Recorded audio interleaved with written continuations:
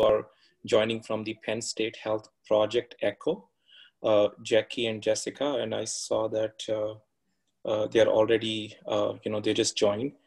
So maybe if we have a couple of minutes, I can ask either of them to introduce the group about Project ECHO, and that may be the direction we will be going to, convert our platform to, so we can get some CME credits, and then I think take it to the next level. So Jackie, Jessica, if you want to please introduce yourself and tell us something about Project ECHO. Hi, my name is Jackie Sable. I am an education program specialist with Project ECHO. ECHO began about 15 years ago at the University of New Mexico as a means of helping to address the hepatitis C crisis there. The intent is to move knowledge and not patients.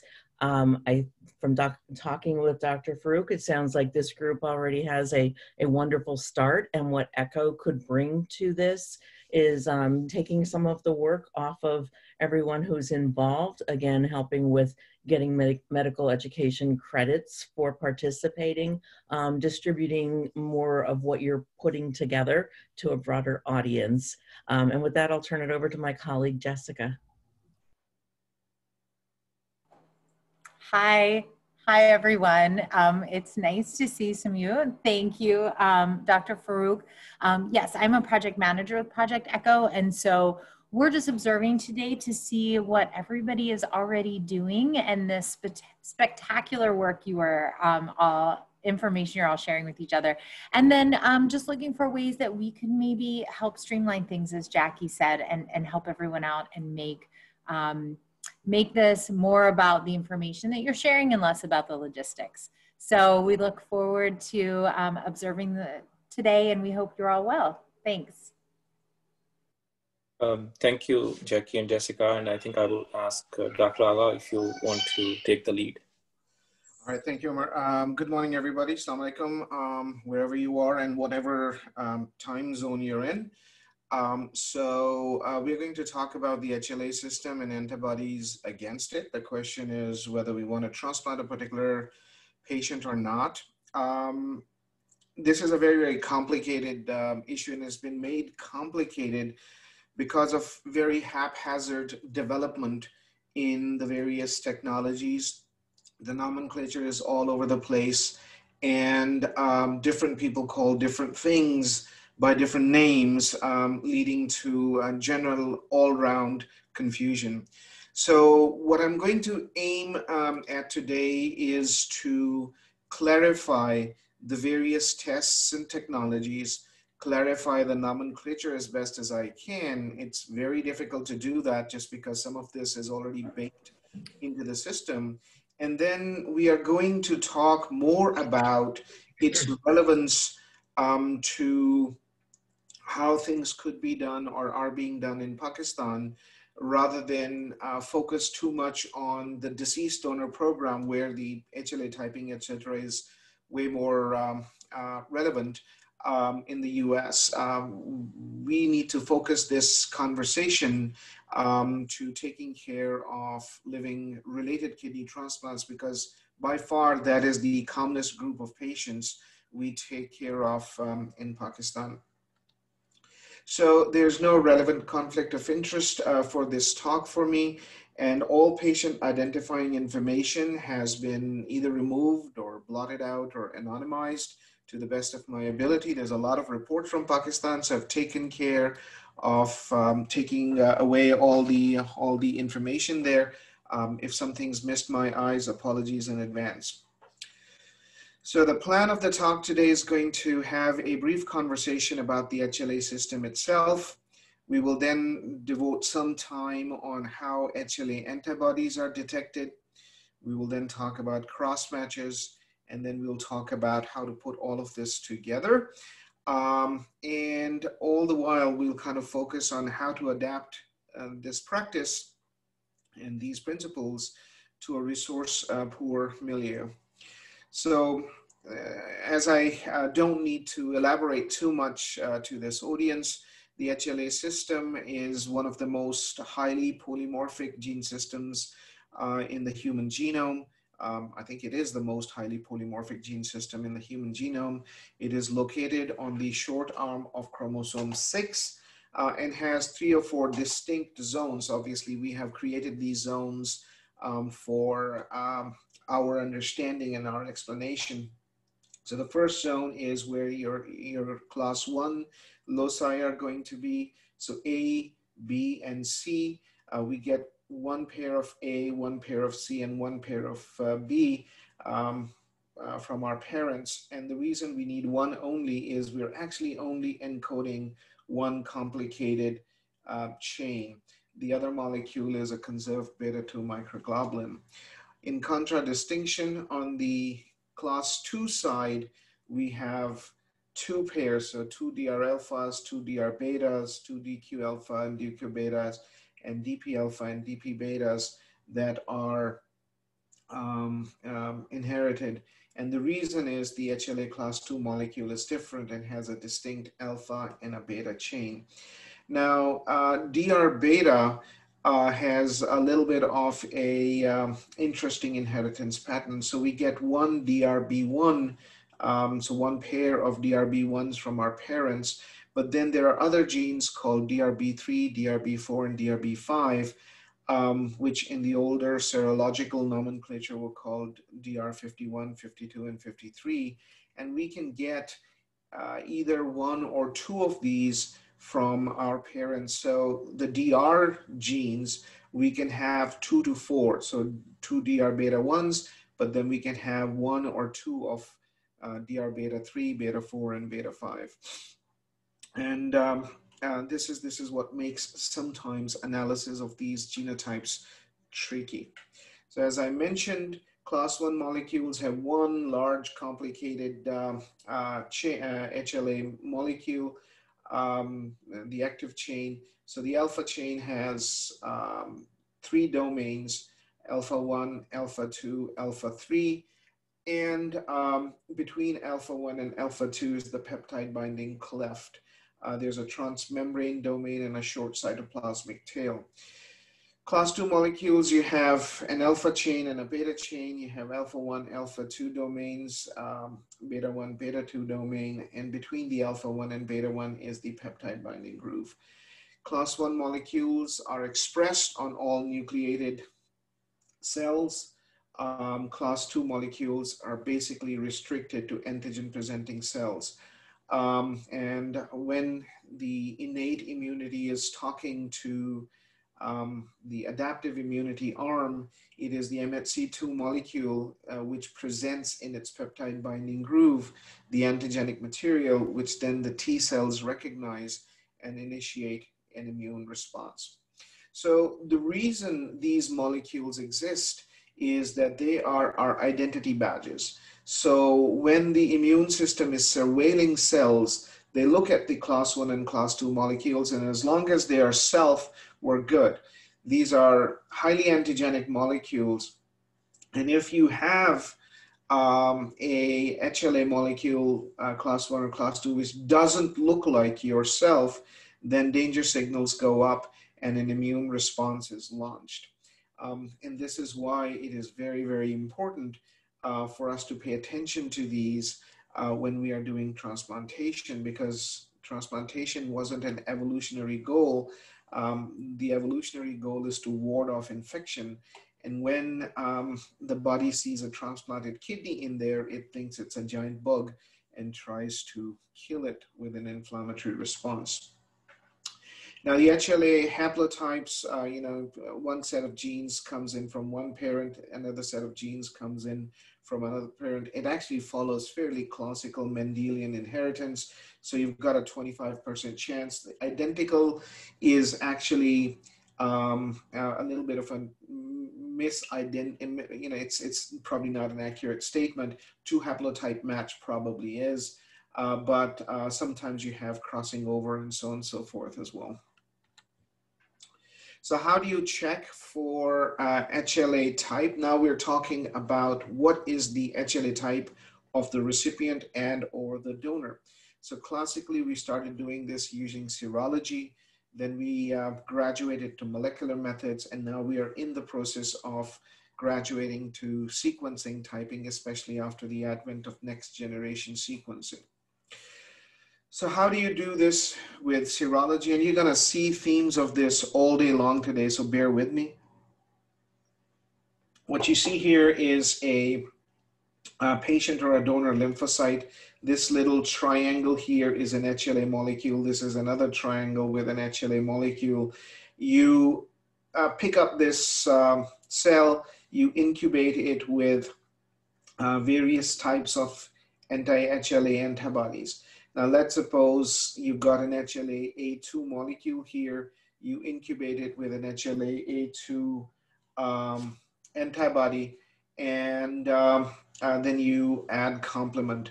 Once you add complement into this mix, if the proper antibody is there, it'll fix complement. It will poke holes into the target cell membrane by generating brain attack complex. If the in the will seep inside, you look at it under the microscope and say, okay, this cell is dead. That means that there was this antigen present on the surface of this cell, which was fixed by the relevant antibody. So you would mark this as HLA-A2 present. And that was the crudest possible way of doing this. Now these actually are broad categories, so these are called broads because the HLA-A2 can have several other sub-serologic or alleles in the circulation. So these master classes are called broads, and then they you know, as our ability to distinguish them got better, we have started splitting them. So from the serological standpoint, for instance, an A9 would be a broad category, but we will break it down into A24 and A25 today because the broad category has been split. But this has all been overtaken by molecular methods. So in most, if not all of the molecular methods, the way we do this is we isolate the DNA, blood, buccal mucosa, what have you. Mostly it's done through blood. You set up a PCR and amplify the DNA. Now you can from here take it in two different directions. Mostly for practice, even in the United States, we are using molecular techniques.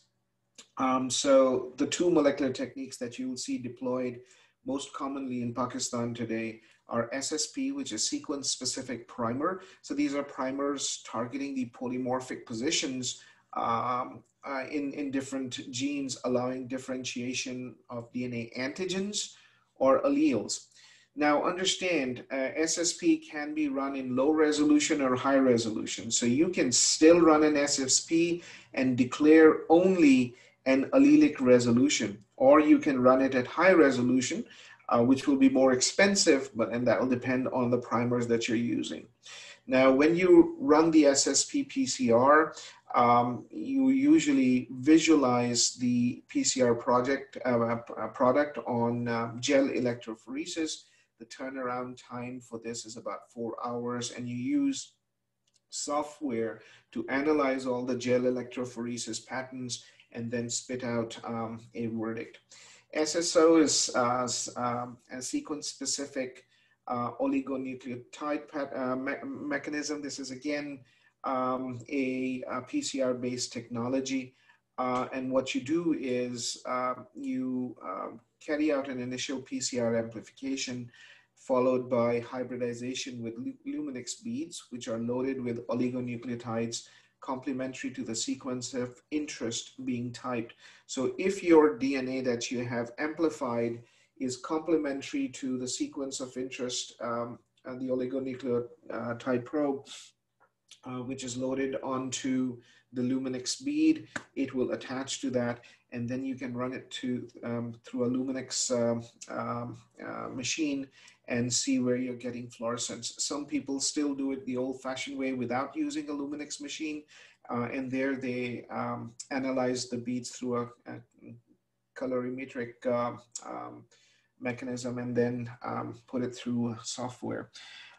It is sufficient for routine solid organ transplant. It is very efficient for throughput. So you will see these labs all over either use an SSP protocol or an SSO protocol. Now, sequence-based techniques after DNA amplification, Sanger technique is difficult to do, so not very many people do it, but next generation sequencing has made it easy, and there are now moves towards using next generation sequencing, but we are not using it routinely.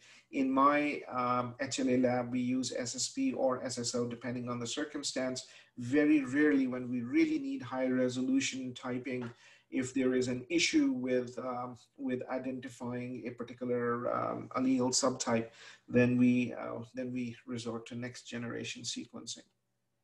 So how do you name these things? Because you get these reports and you look at them, and I think most of us are comfortable just looking at the serologic equivalence, which is fine for solid organ transplants, especially live donor kidneys. That's not a big problem, but we need to know what these numbers mean when you look at the full report.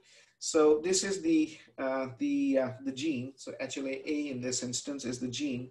The star in the separator, it's not just a separator. When you see this star here, that means they've used a molecular method. O2 is the allele group. So this is the serologic equivalent. So in the olden days, the serology-based method that we used, this is what the allele group would be. But now we know that in this allele group, there are certain, bunch of alleles. Alleles are genes in stable frequency in the population, right? So HLA-A2 may have 101, 25, 22, whatever so when you use a molecular method, you can actually figure out what is the allele. So this is, if you have these four, usually these are two numbers. In this case, there's three. So if you have these four numbers, that's actually called a high resolution. You've got 4-digit resolution, and you've got the allele and you've got the subtype of the allele. Then you've got these other two numbers, these other two fields, and these are to pick up synonymous and non-synonymous mutations. So synonymous mutations are protein altering, and non-synonymous are non-protein altering mutations. Usually for solid organ transplant, we almost never need to look at these. We only need these four numbers. These sometimes become an issue in hematopoietic stem cell transplant. And also understand a lot of this stress and confusion in HLA comes in because we try to pick up how the bone marrow transplant people are doing this and try to apply it to solid organ transplant. In solid organ transplant, HLA mismatch is not an issue. It's the antibody that is the issue. So if I had a 6-antigen mismatch living donor transplant or a deceased donor transplant, we do them all the time, no problems. The only thing that we have to watch for is that we need to make sure we are immunosuppressing them appropriately. In bone marrow transplant, huge problem. So they need to have a much better handle of the HLA than we do. And then this final suffix here is a number of code words. So N, for instance, means null, not expressed. So what they're saying is that some of the mutations that they're picking up here are not being expressed. L means low, Q means questionable. So these are, again, things that if you have any question at any point, you can call your HLA lab and see what does this really mean. For us, most of this beyond this colon means very little. So we need to just pay attention on this, and this is all we need for most cases. So how do the antibodies bind to targets? So we all know what an antibody looks like. You've got the heavy chain, you've got the light chain, you've got the variable regions of the heavy and light chains. Similarly, on the HLA molecule, there is an area called the epitope. And this has heavy chains and light chains as well. And these are the binding face of an HLA molecule, and it is called the complementarity determining region on the HLA molecule. And this epitope binds with the antibody, and the antibody binding area is called the paratope. So this is what it looks like. You've got the CDR, complementarity determining region of the HLA molecule, which is actually toggling the paratope of an antibody. And so the entire HLA molecule is not of relevance. And so this is where the science is actually going. It's not that the antibody is going to attach to the entire HLA molecule. What it attaches to is a specific part of the HLA molecule. And this is just a 15 to 25 angstrom segment of the HLA molecule. And within this structural epitope, so let's suppose this is the structural epitope, there's a part of this which is a much smaller region where there's a single polymorphic amino acid or a small patch of polymorphic amino acids. And this area is about 3 angstroms, and this is called an eplet. So just as within an HLA molecule, an epitope is where the action is, within an epitope, an eplet is where the action is. And within an eplet, we're looking at, now we can actually sequence and define these single or few amino acid polymorphisms, which lead to structural changes in the protein, which means that they lead to a change in the antigenic signature and lead to a change in the antigenicity of the HLA molecule. And this is what leads to what is known as CREGs, cross-reactive epitope groups. So we talked about epitopes, small areas within an HLA molecule which lead to antigenicity, right? So now sometimes different HLA antigens can actually share some epitopes. So let's suppose you run a Luminix screen and they say, well, you've got an antibody against HLA-A2. And you look at the recipient's, the donor's genotype, and there's no HLA-A2 there. And you say, I'm happy, let's do this transplant. But the cross-match is positive. Why is the cross-match positive? Because the donor's HLA may have a molecule which actually carries the same epitope. And this leads to cross-reaction of the A2 antibody to this donor antigen, leading to problems, positive cross-match, or more scarily, if you've transplanted, antibody-mediated rejection. And this is what these CREGs are defined at. There's more than 20 now. But look, if you've got an A2 genotype, you're kind of screwed because it's going to cross-react with a lot of other antigens. Similarly, BW6, BW4 together, they're expressed on pretty much every B antigen. So if you've got antibodies against these, that shuts the door. And this is what makes the concept of calculated PRA that we use in the United States for organ allocation purposes. And this is where it stems from, that if you have an antibody to, let's say, A9, that's probably not too bad. But if you have an antibody to A2, or if you have an A2, your A2 antibody in the recipient, your CPRA jumps to 48% just with this. So if you have one antibody, that causes problems. Now, this also leads to another question. What is the antigenicity of HLA molecules driven by? And we just had a long discussion that it's driven by these epitopes, right? So the more epitope mismatches you have, so in this particular case, in donor A compared to the patient, they've got all the epitopes here are mismatching. That's not good. On the other hand, donor C has just one epitope which is mismatching. The rest of them look okay. So in these particular cases, donor C would be the least immunogenic to the patient. And this is borne out by studies. So this is a very interesting study that was published last year. And so they looked at class 2 antigen mismatches, right? So you've got DQ and DR mismatches. They looked at whole antigen mismatch. Then they looked at eplet mismatch. And then they looked at amino acid mismatch. So different degrees of definition. And what they found was, yes, if you have whole antigen mismatch, if you've got DR and DQ, if you have no DR DQ mismatch, you do great. There's no antibody production over 10 years. On the other hand, if you have 1 to 2 DRDQ mismatches or 3 to 4 DRDQ mismatches, you drop down. So this is not good. And we've always known that if you have a lot of DR mismatches and DQs are in linkage disequilibrium, so DR and DQ mismatches, you're not going to do well over a long period of time.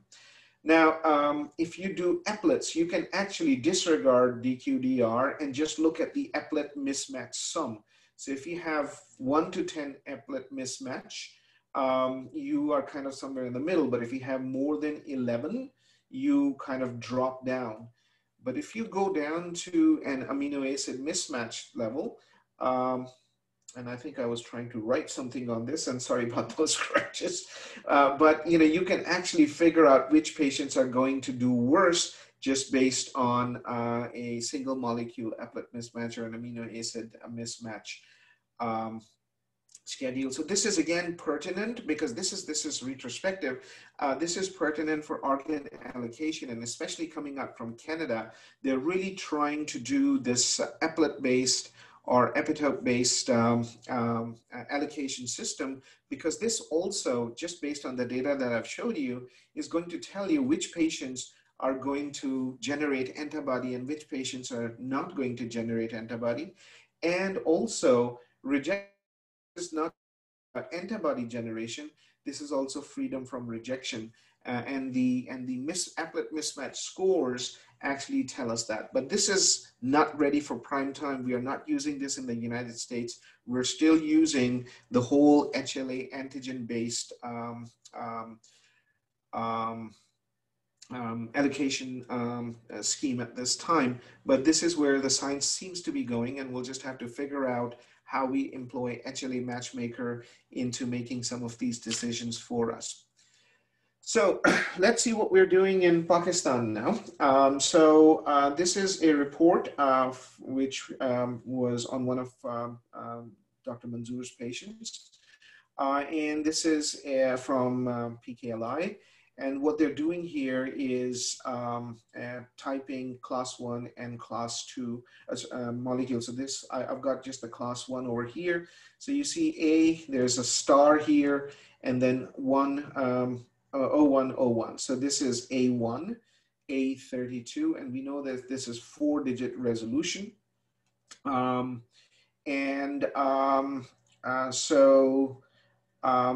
This is the genotype, and they are mismatching at 1A and 1C locus. So this is pretty straightforward. And here we have another of the same group, and I'm sorry I didn't blot out this name here. My apologies for that. And they are these are class 2 antigens. So they are actually matching on all the class 2 antigens. But interestingly, look what's happening here. So the DRB345, they're just reporting 101. So it is possible that in addition to the 2 DRB1, they only have 1 DRB, but it is also possible that there was a drop off, and they don't know if this is just one or they didn't catch the other one. Similarly, the DQB1s in both are the same, both genes in both patients, and this could be that they're homozygous for this, or this may also be because they had a drop off. Now, this is from another lab. This is from Hormone, I think labs or something. And here they do a better job in displaying their alleles. So they've got the A molecule, so A antigen here with an asterisk, an asterisk. And they are actually going for a very high resolution here. And they have used an SSO-based PCR. So that kind of makes me just a little bit suspicious in the sense that SSOs usually are pretty good for 4-digit resolution. So they may be predicting the 8-digit resolution here, but it may or may not be entirely accurate. But they're getting good 4-digit resolution, which, as I said, is way more than what we need in solid organ transplantation. So they're getting both class 1 and class 2. So they've got C locus definitions here. In the class 2, they've got the DRB1, so you've got one from each parent. And then in the DRB3, 4, 5, they've got DRB4, which is HLA 52, and I'm sorry, DR53 in the old serologic definition. And again, the NA means that they either didn't pick it up, or all we are seeing is one one antigen from the DRB3, 4, or 5 family. So this person has 3 DRB antigens, the 2 DRB1s and 1 DRB4. Then you've got DQB and DQA and DPB and DPA. So this is very comprehensive HLA type. This is a one genotype mismatch. And again, they've used an SSO PCR-based amplification method, and this has been followed up by a Luminex read. So this is very good as long as they're maintaining good quality control. This report is from the Aga Khan University Hospital, and so they are doing HLA analysis using an SSP, but they are using a low resolution type with nothing wrong with that. So they are upfront about it. They say this test gives low resolution typing for HLA allele. So essentially what they're doing is they're using a PCR, using SSP technique to amplify, and then the primers that they're using are only doing allele level, gene level, antigen level resolution. So the HLA-A, the asterisk means that it is done through a molecular methodology, which we know they're using SSP, and then they're homozygous for 24, 35, and then 4 and 12. On the class 1 antigens, they've got DQB1 and DRB1. So they're not doing the entire DP level resolution, but for kidney transplantation, this is enough. There are rare instances of DPs causing rejection. So in these scenarios, if you transplant them and get into trouble later, then you can actually ask for more comprehensive screening at a later date. This is from another lab. They say that they're using SSP typing, but I was not impressed with how they have given their results. So they're giving the molecular results here, and then they're giving their serologic equivalents. It works, but it looks a little less organized than any of the other tests that we have seen thus far. So in the left panel here, we are seeing an A10, but we are not seeing anything else. So I don't know if their primers failed or if the patient is homozygous for A10, homozygous for B8, and have the BW6 Craig group in there. So they've amplified for that. And then on the class 2, you just have the DR3, and which is so the DRB3 here, which is the serologic equivalent of DR52, but we don't have any information on C locus. I don't have information on Q, DQs, or DPs.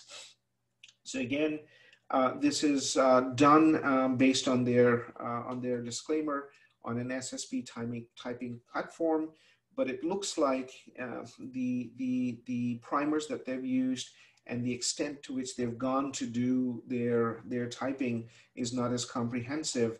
It still works for live donor transplants. This probably is okay as well. But in this particular patient, if this is the level of typing you have, and you have an antibody-mediated rejection issue later on, you might get into trouble. And then on the right report, there's a 4-digit resolution. So this is from Shifa International Hospital. There's 4-digit resolution by SSP. Again, A with the asterisk means that they're using a molecular method, and they've got the 2 loci for A, 2 loci for B, and 2 loci for C. They're doing DRB1 which seems to be homozygous here, then this patient does have DRB3, and then they have the DQB1. Now, again, when you're looking at DRB1 here, you have a blank here. So this could mean that they're homozygous, that they've got 2 copies of O301, or there was a drop-off. So you just have to be wary when you don't see this. We assume that this is just homozygous. So, you know, if you're homozygous, both the genes are going to be amplifying for O301, so that's all you're going to get. But if the primers fail for the second locus, then you may actually have a DRB1 of a different type, which is not shown up in your report.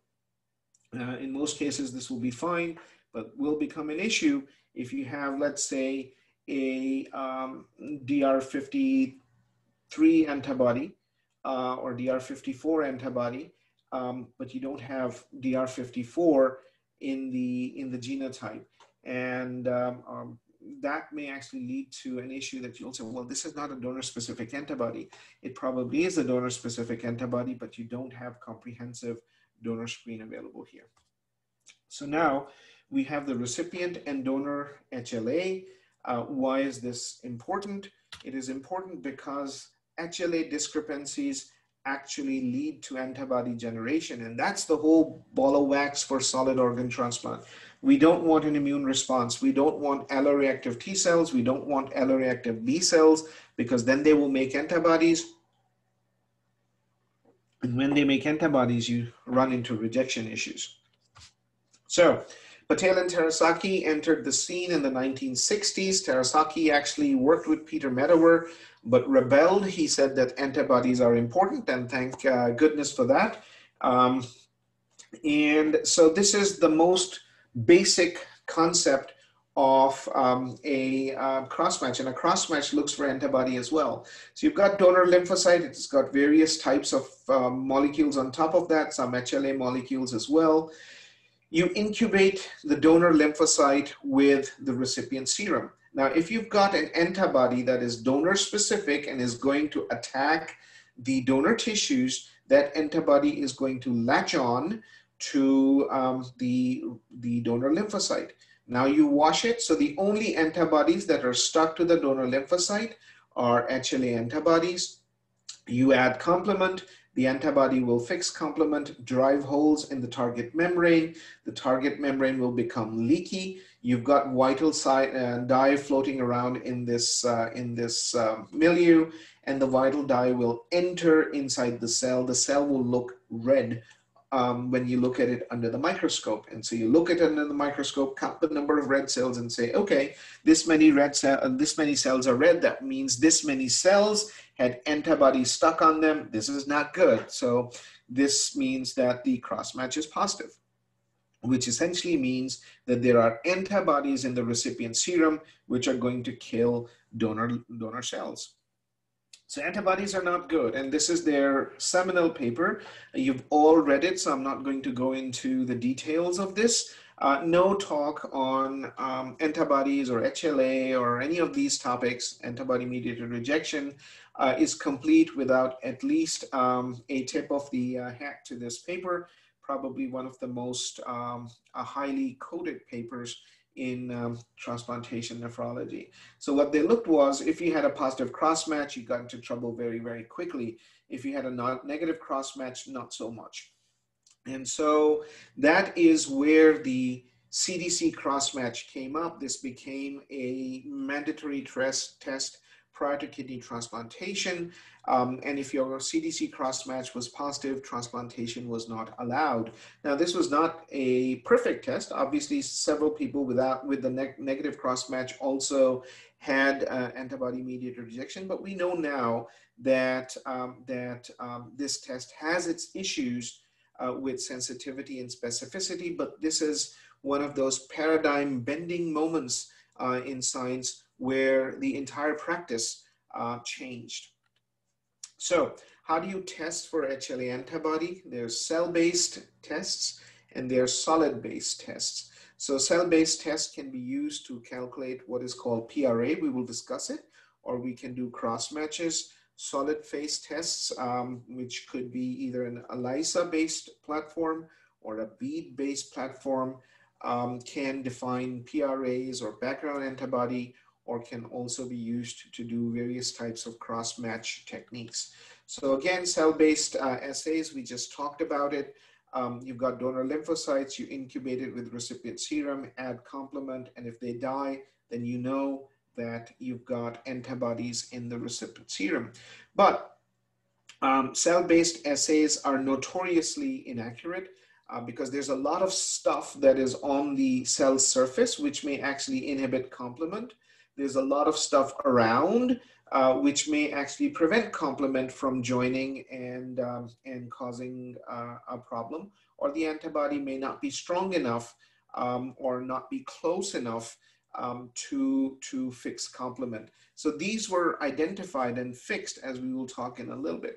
But the same concept has been used. Now, this is not meant to be used for pre-transplant screening. This is when we are evaluating a patient and trying to assess their immunological risk, especially trying to figure out how they're going to do with a pool of donors. So this is of pertinence in the deceased donor transplant world. So you take a tray, put in a bunch of donor lymphocytes from different donors in there, put in a vital dye, add serum and complement. And if the cells die, when you look at it under the microscope, you say, okay, this many cells died, which means the patient has antibody against these different types of donor lymphocytes. So the higher this, it is going to patient. Raw is just a simple percentage. So if 34 of the 50 wells had reactions in them, the raw PRA is 68%. But in the United States now we use what is known as calculated PRA, and we actually handicap different antigens or antibodies. So if you have an antibody to A2, just that one antibody will make your CPRA jump up to 48. If you have antibodies to BW4, BW6, because these have large CREGs, then all those antigens would become no-goes and your CPRA would go disproportionately high. And so that's how you calculate the CPRA. The lab people will put all your specificities into a computer and it'll spit out a number, but that's what the number comes out from. But in Pakistan, where we do not have a very large deceased donor program, and all we are doing is living donor transplantations, these things are largely unnecessary. So why do we need solid phase assays? Because that actually takes away some of those biosurface related issues that we were talking about in cell-based assays. So you pick up HLA antigens, which are derived from EBV immortalized B cell lines. So you extract these HLA antigens, and then you can actually purify them and stick them either on polystyrene beads and run them through a flow cytometer, or run them on a Luminex platform, or you place them on microtiter plates and run an ELISA. So an ELISA for HLA antibodies, this came out 22 years ago now, something like that. And it revolutionized the field for a brief moment of time before it was supplanted by Luminex-based technology. But this was a huge improvement. So this is an ELISA well. You've got an antibody sticking out to it. We know what this antibody is. And I'm sorry, when you put in the donor serum, this sticks on.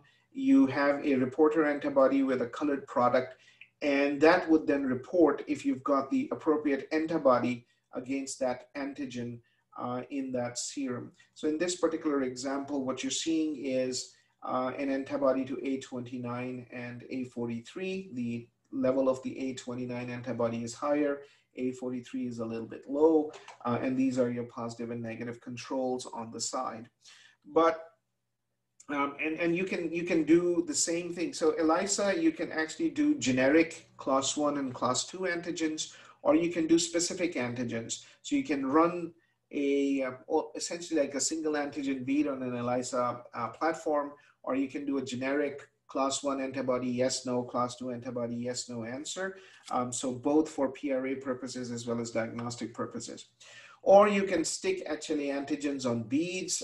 So two different types of antigens, class 1 beads, class 2 beads. So this one has all class 1 antigens. Then you can have other beads which have class 2 antigens. You add serum into it.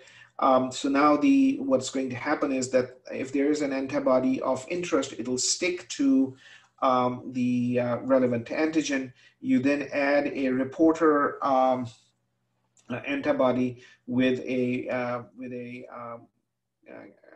fluorochrome attached to it and run it through a flow cytometer. So this is not done on a Luminix platform. Flow PRA is done with beads and run through a flow cytometer.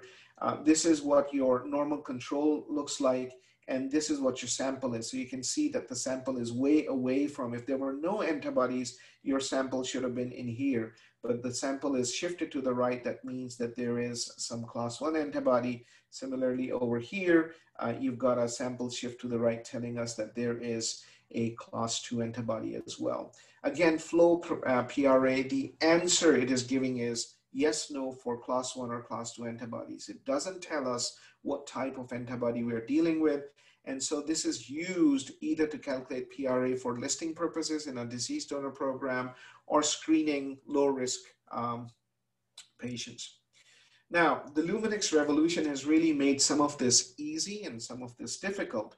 So what is the principle of Luminix? Pretty much close to what we had for the flow PRA.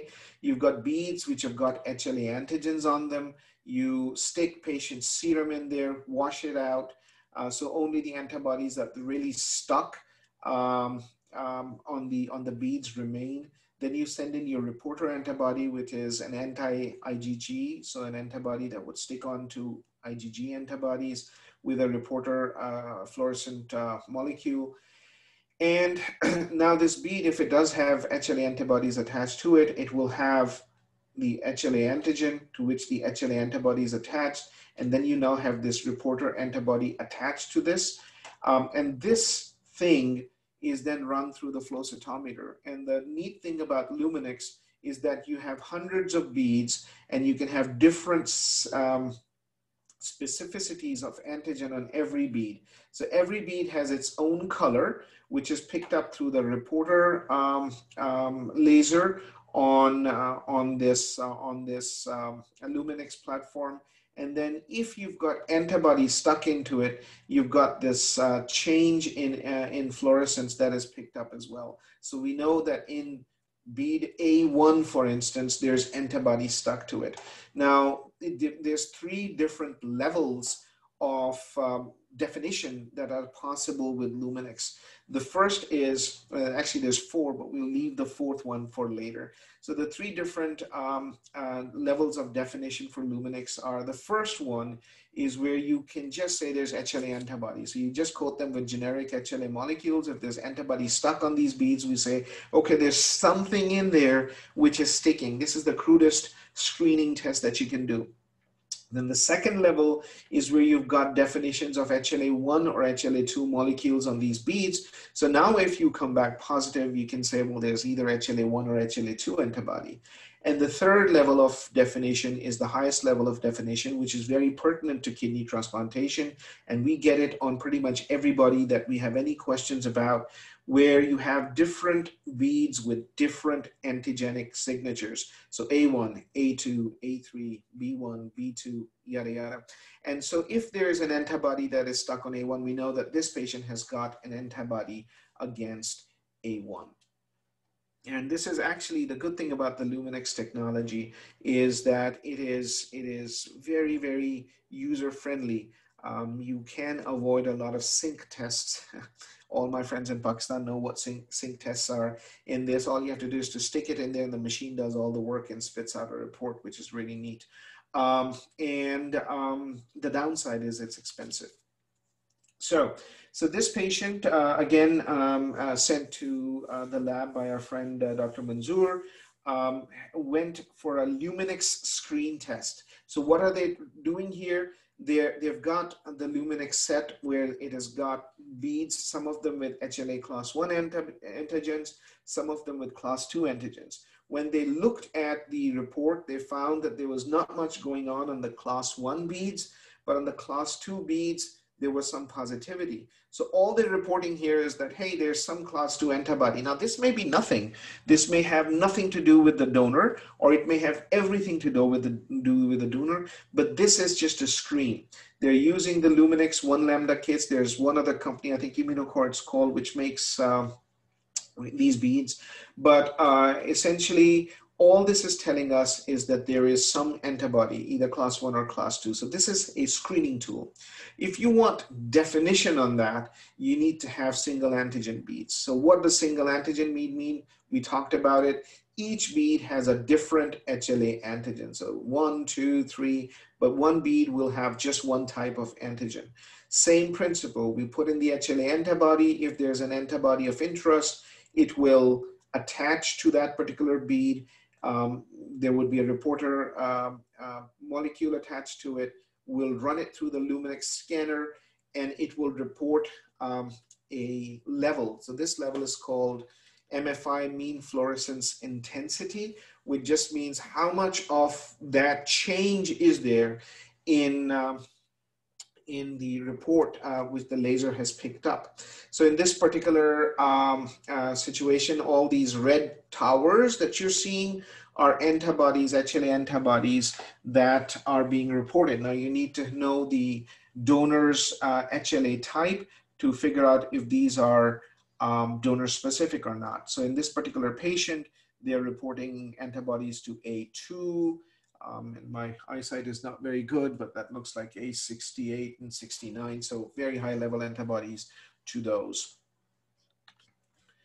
So what are we doing here in Pakistan? So this is a test that was done in one of the labs. I think it's hormone labs maybe.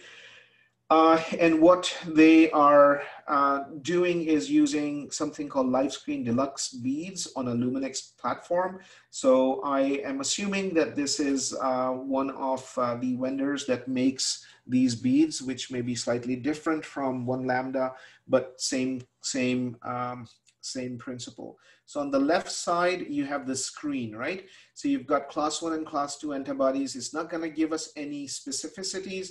All it's giving us is a yes/no answer. The Luminix screen for HLA class 1 antibodies is positive, and for class 2 antibodies is negative. So all it's saying is there's probably some class 1 antibody here, no class 2 antibody here. That's good news to begin with, but HLA class 1 antibodies can be very immunogenic and pathogenic as well. So now what they've done is, as a follow-up, they've done a single antigen bead. So I think the LSA test, I'm assuming because I couldn't find it in their methods, is probably a Luminix single antigen bead test. So now they're looking at class 1 and class 2, no class 2 antibodies, but on the class 1 side, they are defining a bunch of sensitivity. So you're actually getting that there is an antibody to B73 at an MFI of about 5,000. So that's useful information, and the clinician will then take this into account when they make their decision whether to go forward with the transplant or not. This is from Pickley, and here they are reporting class 2 antibodies. So they have looked at the donor type here, and now they're reporting that in the recipient serum, there is an antibody to DQ6 at an MFI of 7,000 or so. So this is very important information to come to the clinician, because now they have to make the decision whether this is an assumable risk, whether they can transplant this, or whether this is too much of a risk for antibody-mediated rejection, and we should abandon this particular donor. So Dr. I'm sorry to interrupt. I think just for the MFI cutoff. Yes. I think that's an important concept, and I'm not sure if you have that covered later, but is that a good time to talk about it? Right here. Okay, excellent. Because I think that's for the clinicians, I think that's probably a very useful information. Sure, absolutely. Maybe I'm just highlighting that this is something we need to pay more attention to. Sure, absolutely. So, so what's in an MFI? Because this is a very, very nebulous number, because as clinicians, we need numbers to look at. You know, what is the difference between 2,000 and 2,100? So if it's 2,000, we'll probably take it. If it's 2,100, we won't, right? So we have to kind of put some nuance into that. And I'll also tell you how this differs in the deceased donor world versus the living donor world.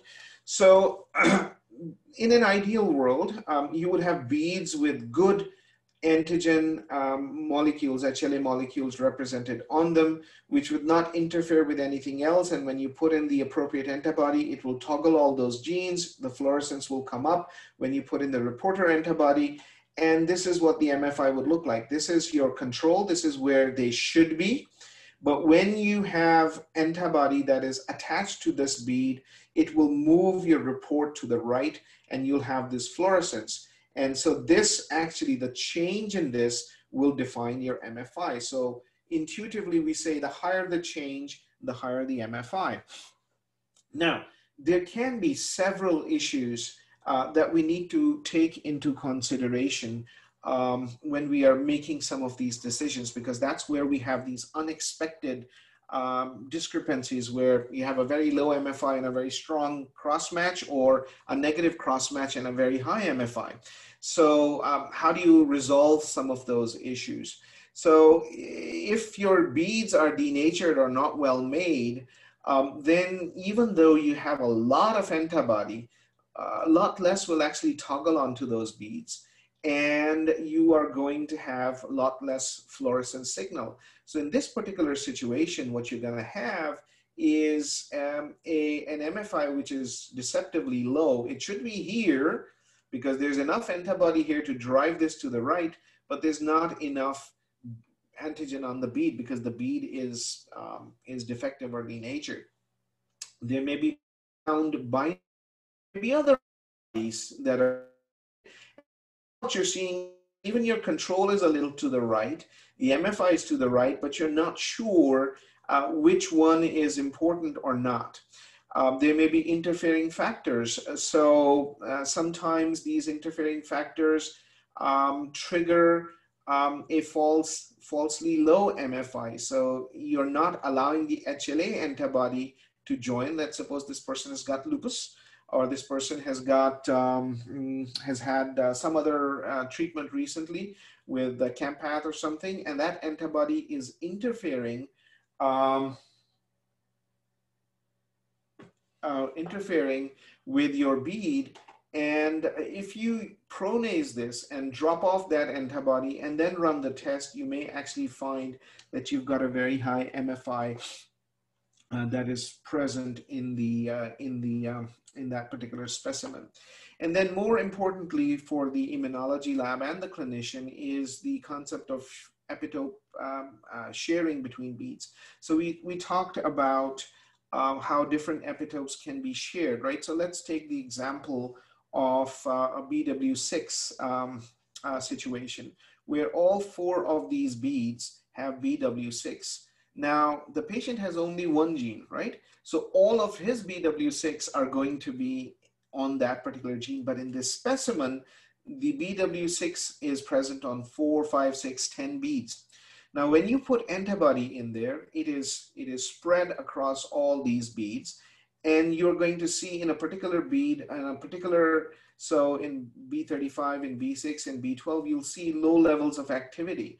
But that means that that antibody has been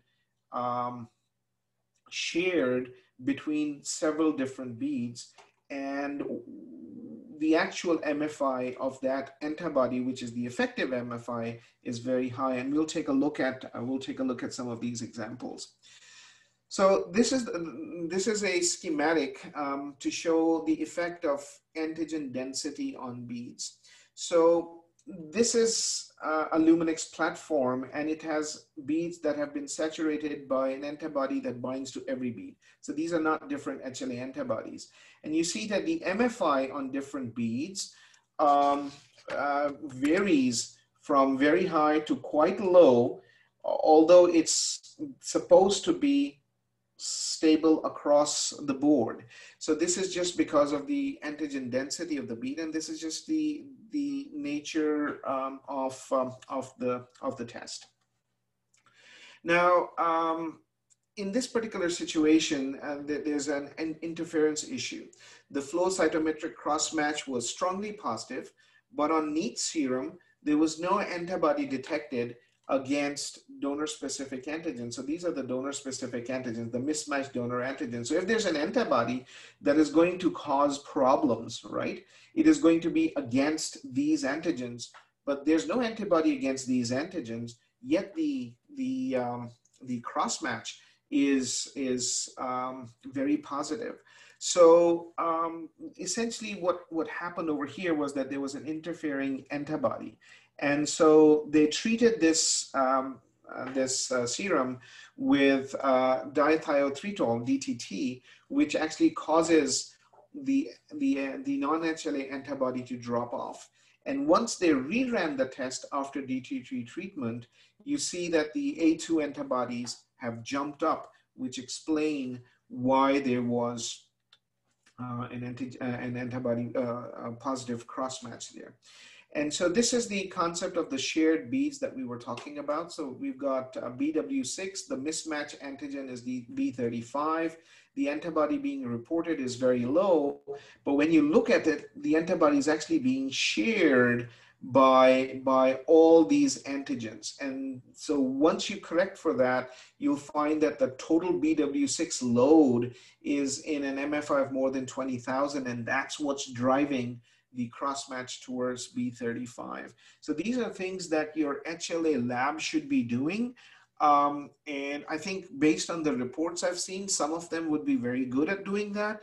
Some of them maybe not so much. So you have to find your partners in the HLA labs carefully who will give you good information when you need it. So we come back to this question of what's in an MFI, what's an acceptable range of antibody? That's a very difficult question to ask. Now, in the deceased donor allocation system world, different units have their own MFI cutoffs. Some people say, I will not even consider an antigen to which my patient has an antibody more than 1,000 MFI, and they use it across the board. Now, that's kind of without some nuance. There are many things that we need to consider when we see what antibody is important and what antibody is not. So several class 2 antibodies like DPs, DQs, they are expressed in a much lower level on the endothelium, which is all we care about. And so I may actually accept a DQ antibody or a DP antibody at a level of 5,000 if it's not moving the cross-match, but I might not accept an antibody in that level to a class 1 or a DR antigen. So it depends on where things are. So when we are plugging these numbers for acceptance of organs, for most patients, there are cutoffs. Some people would use 2,000, some people would use 2,500. The more defensive ones would use 1,000, but we have to put in a number to see what is acceptable risk for our program and what is not. It is a little different in live donors because in live donors, we're looking at a particular donor recipient pair, and we can then make a risk assessment. Well, this is a DQ antibody at 4,000. The cross matches are completely cold.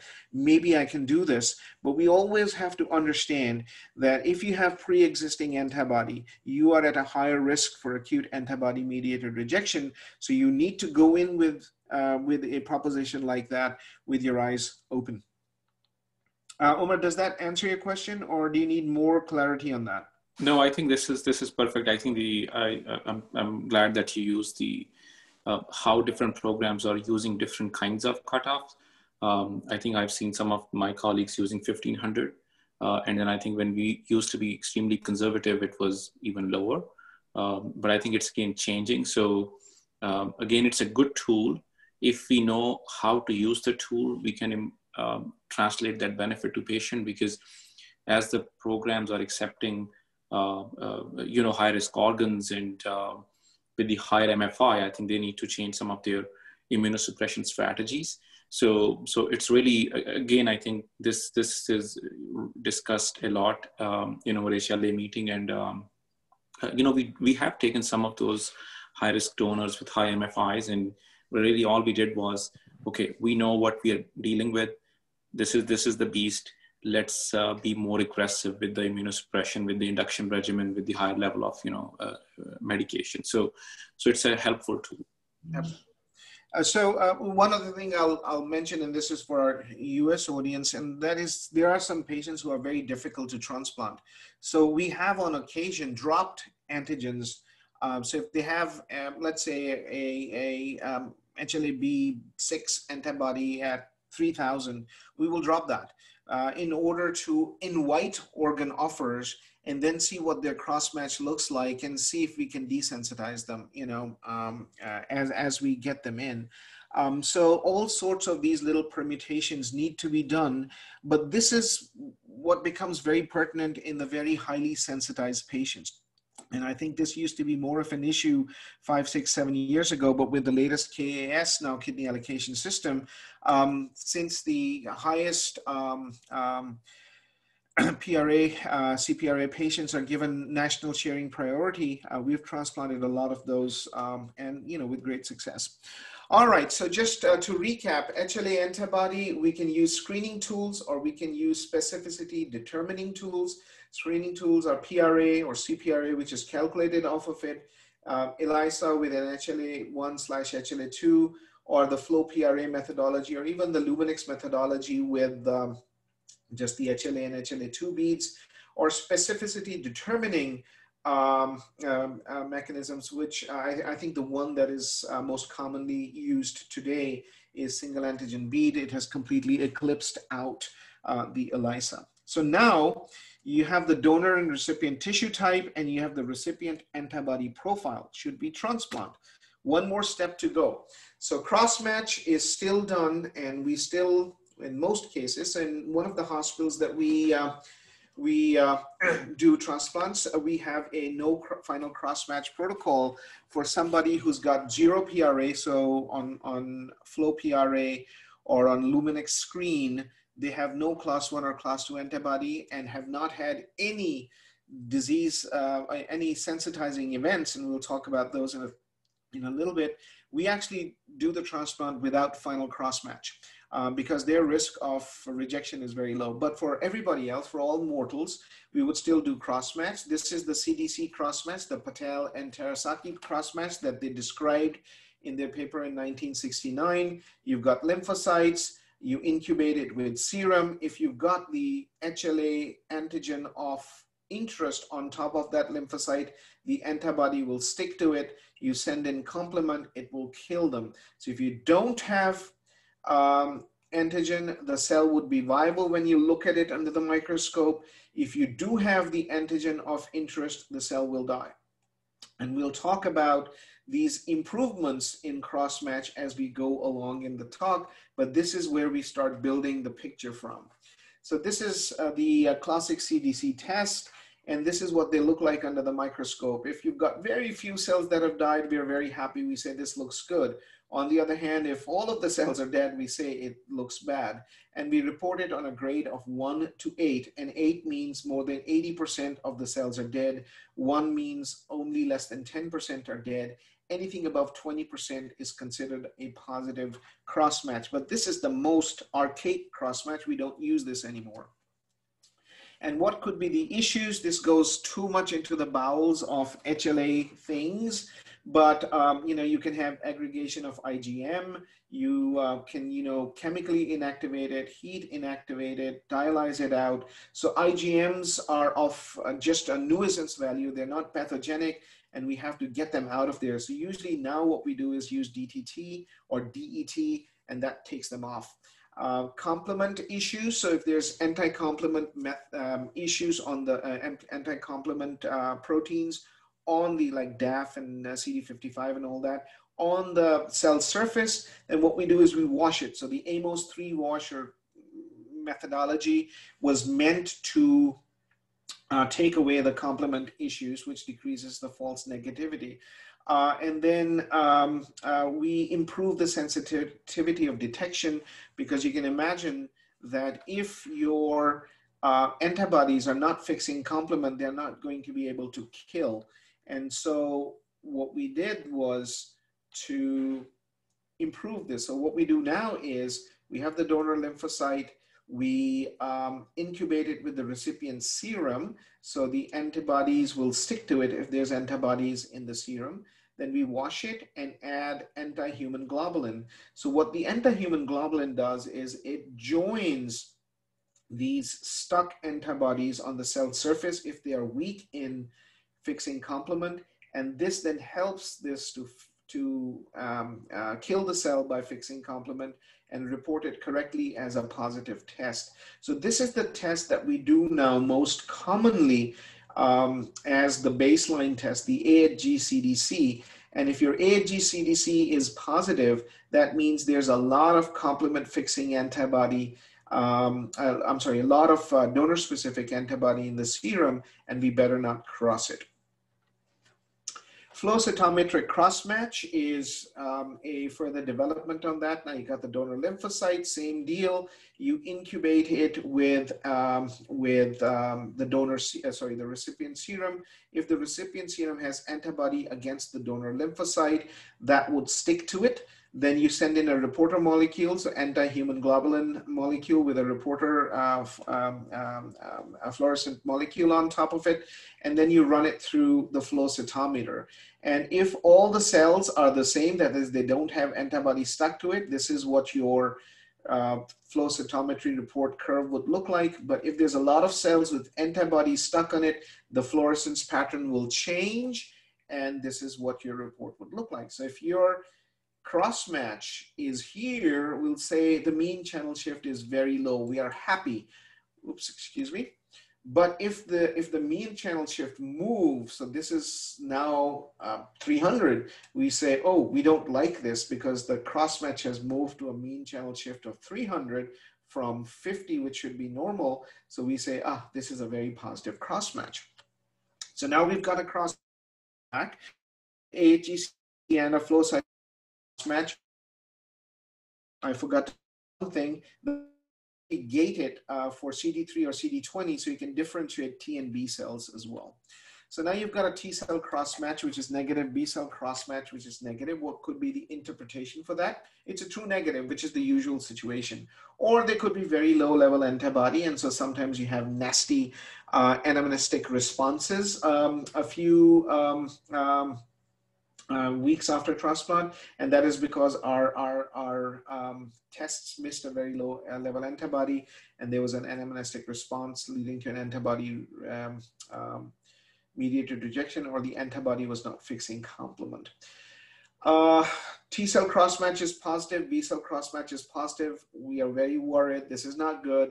Either there's class 1 antibody or both class 1 or class 2 antibody. Now remember, class 1 antigen is present on both B and T cells. Class 2 antigen is present only on B cells. Now what happens if your T cell is negative and the B cell is positive, which could mean it's just class 2 antibody. It could mean that there's a low level class 1 antibody. Most people feel that the density of class 1 antigens on B cells is more than on T cells.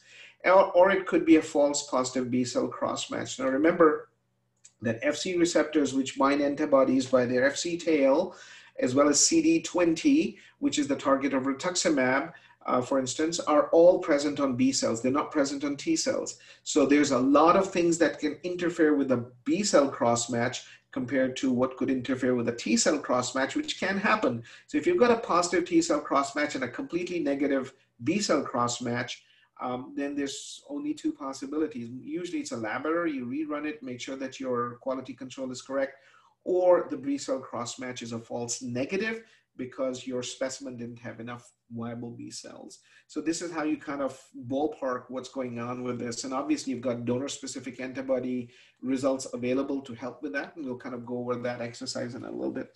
So again, this is from one of the labs, hormone lab maybe. And they're actually telling us that the T cell and B cell cross matches are negative. And based on the methodology that they're describing, this is an AHG CDC. So this is again from a DNA clinical lab, and I couldn't figure out what their methodology was. So they're describing T cell routine cross match, which I trust is a generic CDC cross match, which probably doesn't need to be done. A T cell AHG cross match, which is negative, which is good. A B cell cross match IgM, which probably is running an auto cross match to get rid of the IgM effect. And B cell cross match IgG, which probably is an AHG CDC B cell cross match, which is negative as well. So their methodology is not clear, but they're describing what's that like cross match. Then this is from the Armed Forces. If you're not speaking, if you could mute yourself, please. All right, so this is from AFIP. They have the donor genotype based on an SSP platform. So they are doing just low resolution, 2-digit antigenic description. And they've done only 6 antigens. So here their cross matches are negative, the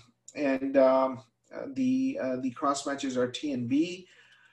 But just suppose that this patient had a transplant and a few days later had an acute antibody-mediated rejection, and the antibody profile at that point revealed a DQ5 antibody at 15,000 MFI. Would that be a DSA? It would be hard to tell. So that is the time when you may want to go back and request them to do a more detailed genotypic analysis on the donor to help you adjudicate whether this is a antibody of interest or not. So there's a technique called Luminex DSA, and I wouldn't have talked about it, but I found a report about this, so I'm going to talk about it. So this test came out almost 10 years ago. The first paper that came out on this was in 2008 or 2009, something like that. And this is, so the pictures I have are from an ELISA platform. So just assume that instead of the ELISA plate here, you've got, you've got microbeads, because now it's done on the Luminex platform. So what they do here is they've got beads with HLA antibody specificities on them. And so these are either class 1 or class 2, and they treat it with the patient's serum. If the patient's serum has the appropriate antigens, so they will stick to them. So now you've got the perfect, receptacle to check for antibody. So now what you do is you send out the serum of interest. If that serum of interest has antibodies against class 1 or class 2 antigens, those antibodies would stick. Non-HLA antibodies, as well as antibodies that are not donor specific, will not stick. And then you can send in a reporter molecule and run it through the Luminex system. And if you see fluorescent activity, then you know that there's class 1 or class 2 antibodies there, which will tell you useful information. So the problem is that when they actually looked at how this test performed in the real world, it had reasonable, decent sensitivity for class 1 antigens. It had really bad sensitivity for class 2. So most of the people, even the people who described the initial validating data in their results, they said, maybe you should not use this test on its own, which is their way of saying maybe it doesn't work that well. So this is a report I got from one of the labs which are doing a Luminex DSA cross-match. I went through their methodology. This is the Luminex DSA methodology that we just discussed.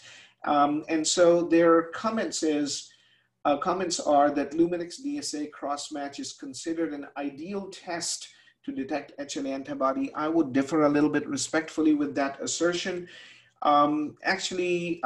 Most people agree that on its own, this test is not entirely useful. So I wouldn't use this Luminex DSA cross-match. There is a twist on the Luminex DSA cross-match, which is being worked on in Stanford and several other HLA labs in the country. which is the immunocomplex capture fluorescence assay, ICFA, which is also known as DSA flow cross-match, to make things more complicated. And the twist in this is that they have the donor lymphocytes with the antigen of interest. They incubate it with recipient serum. If the recipient serum has appropriate antibody, it will attach to the donor lymphocyte. They will then attach, incubate it with the reporter molecule, and now you'll have the donor lymphocyte with the antigen, the donor-specific antibody, and the anti-human globulin with the reporter molecule. They will then lyse the lymphocyte and stick this complex on a bead and run it through a flow cytometer. And that is supposed to be a much more reliable way to do this for both class 1 and class 2 antigens, as well as in circumstances where you're expecting interference. So here they have put in, and this is the same paper which came out about 6 months ago or so, you've got a serum with no class 1 or class 2 antibody, and when you run it through the flow cytometer, there's no activity in class 2, no activity in class 1, and your histograms for class 2 and class 2 are within the negative cutoff range. Now, if you have class 1 antibody present in the serum, your class 2 here will remain where it should, but the activity would move to the right in class 1 as it should, because now it's reporting the class 1 antibody. The histogram is moved, so you've got mean channel shift here, and the class 2 histogram has not moved. Mutatis mutandis, you've got a class 2 antibody here, the class 2 will move. And if you've got both types of antibodies, both would move out. So this, again, I have never actually, once or twice, I've applied this in settings where we were not sure on the meaning of a particularly positive flow cytometric cross-match, which we were not expecting. But this is something that is clearly going to come out and maybe improves the way we adjudicate some of these very difficult cases. All right, so this is just a little cartoon telling us where we are. So we're kind of moving in this zone now, so this is good. But there's a lot of work that needs to be done. But for the clinician, it is not that complicated when you're dealing with live donor kidney transplants. So you've got HLA donor typing, you've got recipient typing, as well as the antibody profile. You get a cross match, and now you have to assess. The only question you're answering in a live donor transplant here is, what is the early AMR risk and what is the late AMR risk, right? So the AMR risk, we all would agree, if you've got negative single antigen bead, negative cross-match, the risk is low, we'll proceed. This is the fairly big majority of patients. If both of those are positive, we know that there is a problem. We would want to stop there. If there's discordance, which means the single antigen bead is positive, so there's a donor-specific antibody, maybe, but the cross-match is negative, so what is that antibody doing? Or there's no antibody being detected, but the cross-match is positive. So that means either this is a false negative or this is a false positive, or there's an antibody that we have not detected. What do? This is where a conversation between the transplant nephrologist and the HLA lab is very important. So let's look at the first set of uncertainty circumstances. You've got an antibody there, but the cross-match is negative. And the question you're asking yourself and the HLA lab director is this something that I need to worry about? You acid treat it. When we acid treat it, it denatures all HLA on all beads. If the DSA is still registering, that means the antibody is toggling denatured HLA on beads. That's something that happens on a not infrequent basis, but our HLA labs, at least in the US, are very good about it. They would do it automatically. And then they'll tell us, yeah, don't worry about it. That was just a bad run on the SAB. There's no antibody. We're good. There could be a DSA with low expression or avidity. And this is where the transplant nephrologist will have to make a determination. The cross-match is completely negative. You've got a little bit of a B antibody, let's say B5 at an MFI of, 1800. Is this relevant or not?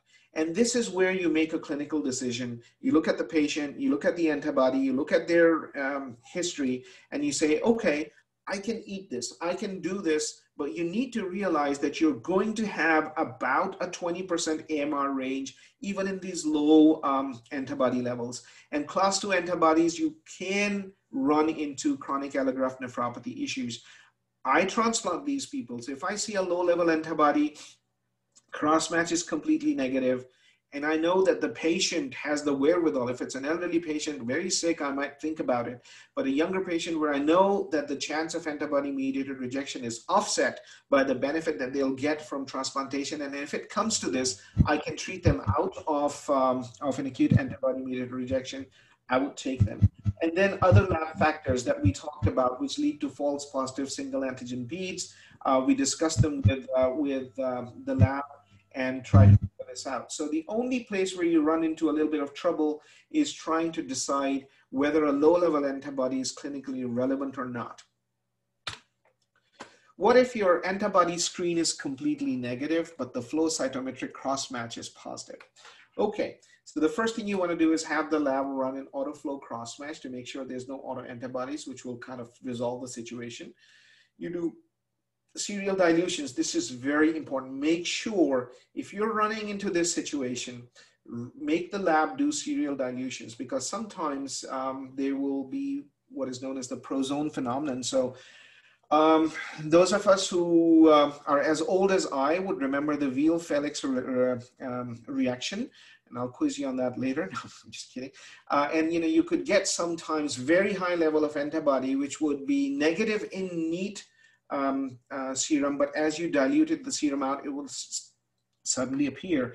And what seems to happen is that very high antibody level, especially when there's some IgM in there as well and some complement as well, it actually prevents the antibody from binding the beads. But when you start diluting it out, the antibody can actually muscle its way in and start getting onto its beads. So if you're getting that situation where your neat serum is negative on the SAB, but diluted, when you've done a 1-to-4 or 1-to-8 dilution and suddenly you start seeing antibody, that means there's a very high well of antibody, and the flow cytometric cross-match is indeed a true positive. So be wary in that situation.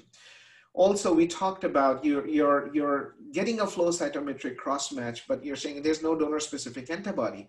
The reason that is you've not really donor typed. You don't have DP, you don't have full DQ, you don't have full DR, or they've not done a good job, and you're looking at a couple of blanks where there's probably a HLA antigen of significance, which was not picked up by the molecular method that they were utilizing. So that's where you want to get precision typing. And if that is the case, then you actually have a true donor-specific antibody as well as a flow cytometric cross-match. Similarly with CREGs, you need to talk about it and they would confer risk.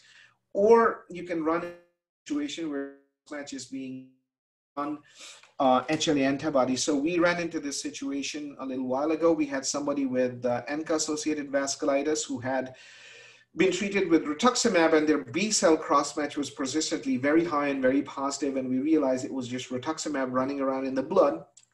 So we did a prozone treatment for that, which throws off the rituximab from the cell surface, and the cross-match became negative, and we were able to transplant without a problem. But this has to be assessed. And now all of these, we're transplant nephrologists, we are not HLA techs, but we need to know all of this so that we can make sure that our HLA people are doing a good job. Because in the end, if we make a mistake, the HLA people are going to go like this, and it's our patient, and we'll be left with treating rejections or allograft loss, etc. So finally, how to navigate this in Pakistan. We are dealing with just live donors in Pakistan. So the first thing you want to do is to assess alloimmune risk. If they've had a previous transplant, if they've had pregnancies, multiple pregnancies especially, which unfortunately is not uncommon, multiple transfusions, then I would put them in a high risk bucket. Now, and this is something where we can discuss, and you have to tell me based on cost and everything. In these particular situations, when I know that there's a high likelihood that there would be some sensitization, I would do an AHG-CDC cross-match as well as a flow cytometric cross-match, and I would run their single beads. And if both are negative, the cross matches are negative, the beads are negative, we would proceed. Obviously, if there's discordance, we'll discuss. If they're both positive, then we stop. If the alloimmune risk is low, we can just do an HG-CDC cross-match and a flow cytometric cross-match. I would be, almost ready to proceed without an antibody profile if these are completely negative. But based on cost, you can run a flow PRA and get an idea if there's any type of HLA antibody in there or not. And if the flow PRA is negative, the HG-CDC is negative, and the flow cytometric cross-match is negative, you can proceed. And you can do this as simple as this. As long as you know what you're doing, and as long as you know that your lab is doing a good job, because you will be completely blind and you'll run into trouble if your lab is giving you something which you think is one thing, but they've done something differently. So you need to have a very clear conversation with your lab directors to make exactly sure what they're doing, what they're reporting, and what inference you can draw from there. So I will stop here and I will welcome any questions that you may have. Thank you, Dr. Aga. This is Dr. Salan from Lahore. Everybody can hear me? Yes. Okay, great. Thank you for squeezing such a vast topic in such a short period of time. It was awesome. I think we have must have a lot of questions. I would like to ask people from SIUT first, Dr. Ali, if he has any questions. And then I think we can leave the forum open for further questions. I have a few questions myself as well. Dr. Ali, would you like to pitch in and have some questions about it? Thank you very much. I think the best people to pose any questions or answer them would be Dr. Khabar Abbas and Dr. Tahir Aziz. They both are here. Dr. Khabar is the head of our immunology lab, and Dr. Tahir Aziz is a head of our transplant department. Excellent. So we'll learn from the immunology lab people together, because none of us are immunologists. We pretend to be those as transplant nephrologists, but this is very, very technical now. And you really need good immunology people helping us for all these issues. So I look forward to their comments and how things are on ground in Pakistan. Dr. Khabar, would you like to take over? Yeah. Can you hear me? Yes. Can you hear me? Yes. Dr. Ali? Yes, Dr. Khabar, please go ahead. Yeah, can you hear me? Yes. Okay. Thank you very much. It's a very nice and elegant talk. In SIUT, we are doing CDC cross-match, enhanced anti-human globulin cross-match, and we discriminate between IgG and IgM by doing DTT cross-match.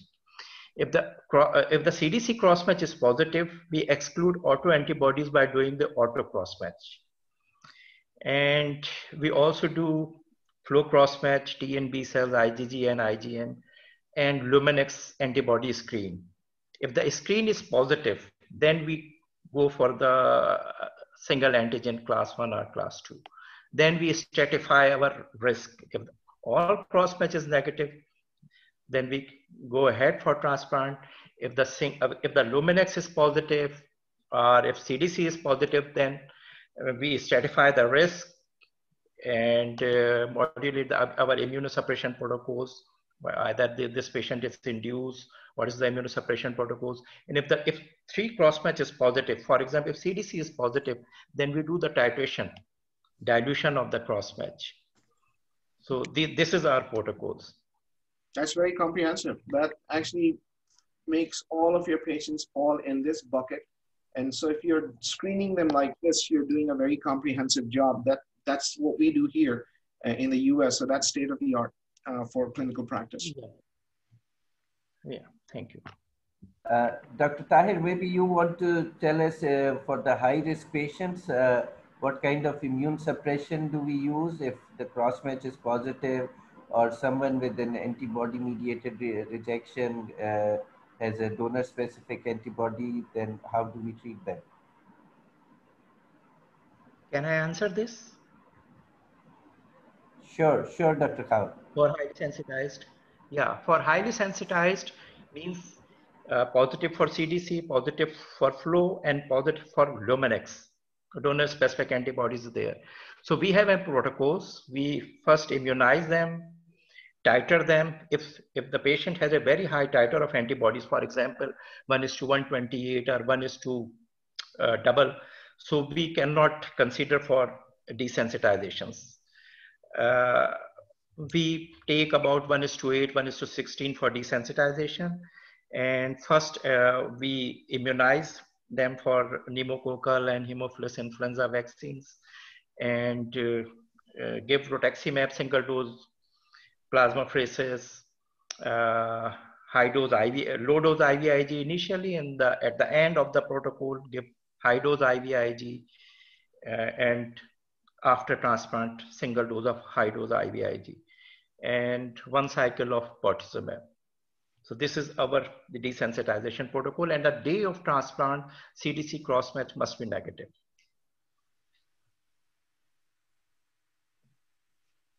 Yeah, I think. So how many patients do you use this desensitization protocol, maybe in a month, or like I'm just trying to assess like how often do you have to do this? Yes, we use very frequently because we stratify our patients.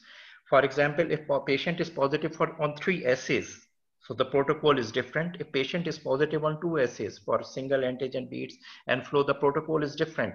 And if patient is positive only on Luminex, so the protocol is different. So these are the 3 categories to stratify our immunosuppression protocol. Out of interest, what is your AMR rate after desensitization in these patients whose AHG-CDC is positive and you're desensitizing through that? Yeah, it depends on the, for example, if the patient is positive on 3 assays, so our AMR is 25% on 3 assays after doing all these. And patients, and if patients who are positive on single antigen beads, negative on CDC and flow, so our AMR is 11% on these patients. And patients who are positive on CDC, on Luminex and flow, our AMR is 16%. Those are pretty good numbers, especially for the triple positive patients.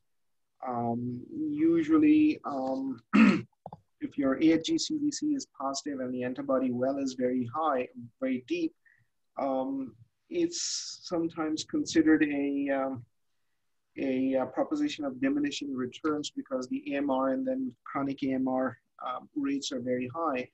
But in the US, we have the options of going into KBD programs. In Pakistan, I think there's some legislation that has been passed that only related donors can donate now, and that kind of makes KBD difficult. So if you don't have an alternate donor, then you have to make that donor work. And so under those circumstances, I can understand your constraints and the need to go through very drastic immunosuppressive protocols. But I worry just a little bit because of the infection milieu in Pakistan and all that, but I'm sure you're watching all that, and the antibody mediated rejection results are in an acceptable range, so that's not too bad. Irfan, just one point, Dr. Adil here from PKLI. We are working very closely with the organ authority in Pakistan, with Punjab, and almost the paired kidney exchange program is almost approved, and there is going to be a letter very soon from the DG. And for such patients which Khabar has described, I think they can all enter into the paired kidney exchange and we can find a compatible donor. This will work for an ABO incompatible, and this will work for these also cross-match positive or the /HLA incompatible transplants. No, I think that is the way to go because, in Pakistan, the only mode of transplantation is living donor transplant, barring very few examples here and there.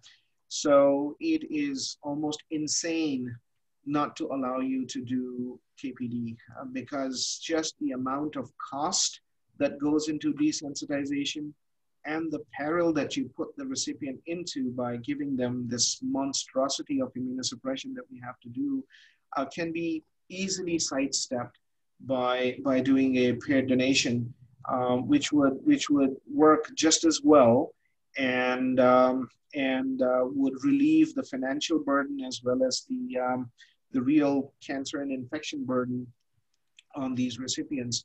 So I think everybody who's involved in kidney transplantation must lobby to repeal that stupid law and to get KPD approved in the country, and then run it well. So you'll have to streamline your labs. You'll have to streamline your methodology. So, you know, we looked at 5 or 6 different labs, and each one of them are doing their own thing.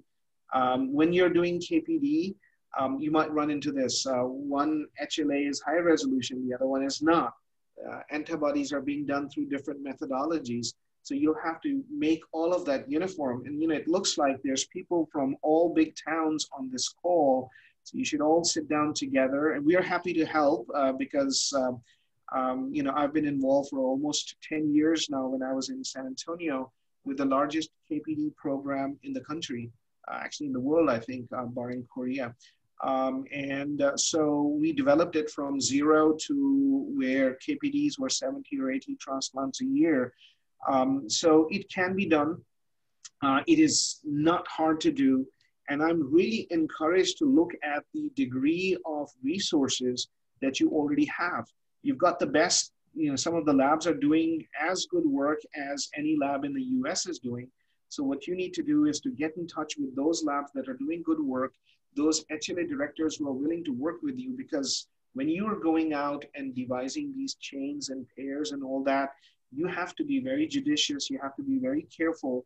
And there's many different things that you can do to increase live donor transplantation, decrease the number of desensitizations. I can't remember the last time I desensitized anybody, to be honest. We are forgetting how to do that because we're able to swap them off, which is much, much easier and much better for everybody involved. So that needs to happen. I mean, you guys should all clamor for this rule to go, and then very carefully, because the worst thing that can happen is you start a program without planning it well, and then you have a couple of accidents, and then the whole thing will die off because people will say, oh, this is not going to work. So you have to develop a good program a priori so that the confidence in your referring nephrologists and in the general population builds up. So maybe if I can add something, I think, you know, since we're talking about a lot of, you know, this is solution-focused discussion, just to let everybody know that this kidney pair donor exchange and how the algorithm was devised. And so Alvin Roth, who is an economist, he got a Nobel Prize for really helping us to do this matching algorithm for the kidney, this pair donor exchange. So I think if you are heading towards that direction, it would be, I think it needs a national level collaboration to make it very, very successful. Because I think in USA, we do have a nonprofit organization who have really, you know, helped to invigorate a lot of those chains. So several patients, so very large chains of these pair donor exchanges. But I think the work, people from economy have done work to win even the Nobel Prize to help us to do these pair donor exchanges. Yeah, I respond to this. We have done these swaps at SIUT. We have done, I think, about 8 or 10 pairs. The science of paired kidney transplant may be easier to tackle. It's the social issues that are related to this paired kidney are very difficult. You see, what the problem is that if you do a swap, then both the transplants have to be done on the same day, because if God forbid, what happens is that if the one donor's one recipient did not get a good immediate result, they may blame the doctors that, you know, we were cheated, or you gave us the bad kidney, uh, and all kind of these things. Even though we spend so much time in explaining all these procedures to them and telling them, so that acceptability of the community, I think that comes first. And for this paid kidney transplant, we also have that Iranian model where the government works as the catalyst, and it's only done in the government hospitals, and they don't only swap one to one, they may swap like 3 or 4 pairs, you know, and the government was also subsidizing the cost of transplant and also reimbursing, incentivizing the donors. So then all that organ commerce got involved, and it became a trade, and all the vulnerable people who are really poor would come forward to become a donor because they would get an incentive of money. Our community, our society is so vulnerable for all this. So that is why the swap program has not picked up really so much at SIUT, that we're very, very selective in choosing the 2 pairs that we want to swap the kidneys for. No, for sure. I mean, when we started KPD in the United States, this was our concern as well. We wanted to have both the donors to undergo surgery simultaneously, because we were worried that, you know, one may get the surgery and the other guy may back out, that, you know, my recipient has already got the kidney, I'm out of here. But that almost never happens. I mean, we've done chains of 20s and 25. I think the largest we did was 27 transplants in a week. And so somebody whose recipient got a kidney on Friday, they donated the next Friday. And nobody backs out. The only time we can sometimes run into trouble, and there's papers on this, on donor back out, you know, if a health issue happens, that, you know, there was a guy, 50-year-old donor waiting to donate, now he has an MI. I mean, what do you do with that? So sometimes the chains break like that. But there's various ways in which this thing works in the US. But that does work because all of us take this responsibility very, very seriously, and we are the custodians of the program. So every nephrologist who's dealing with this will have to take ownership and not let expedience take over. You have to protect the program. You have to protect the sanctity of the program, because if one person malfunctions in that, the entire program would go down. So this, as Umar said, this has to be a multi-city, this could be, not has to be, but this could be a multi-city national initiative where selected hospitals can be designated. I think the Pakistan Armed Forces are uniquely in a position to pilot a program like this, because they've got very good labs and they've got very good hospitals which can do transplantation in multiple areas. They've got the means to ship kidneys. The Air Force can ferry these kidneys in their Bombays in jets. That's their flying training time or whatever they do. And so it can actually work in the armed forces better than any place else. And there's a lot of discipline in the armed forces, and there's no primary gain for the physicians. They're working in a system, so they can pilot a program, and then the civilian side can build on it, but the civilian side can show the way as well. This does require a lot of education. Dr. Lainwala is 100% correct, because people are going to be worried that you're going to take my guy's good kidney and give me a bad kidney in return. And so, you know, there's this trust that needs to be built. So we sometimes use compatible pairs to act as accelerators for chains. So you have a compatible pair who could donate to each other, but their phenotype is such that they could actually initiate a chain. And we've used them, and we want to make certain that they're compensated. So we compensate them by getting them a better matched kidney or a younger kidney. And so it works. And a lot of our chains today are run through compatible pairs, but that may be a very difficult step to take in Pakistan. So the first thing you want to do is to start a pilot program, build it up, make sure that your HLA labs are equipped, make sure that your pathology is, and your ORs are equipped, because you're having 3 or 4 transplant surgeries back to back. I think big institutions like SIUT or the bigger hospitals in other big cities can deal with that. Smaller hospitals, probably not so much. So you have to capacity build. You have to stand up all the ancillary services.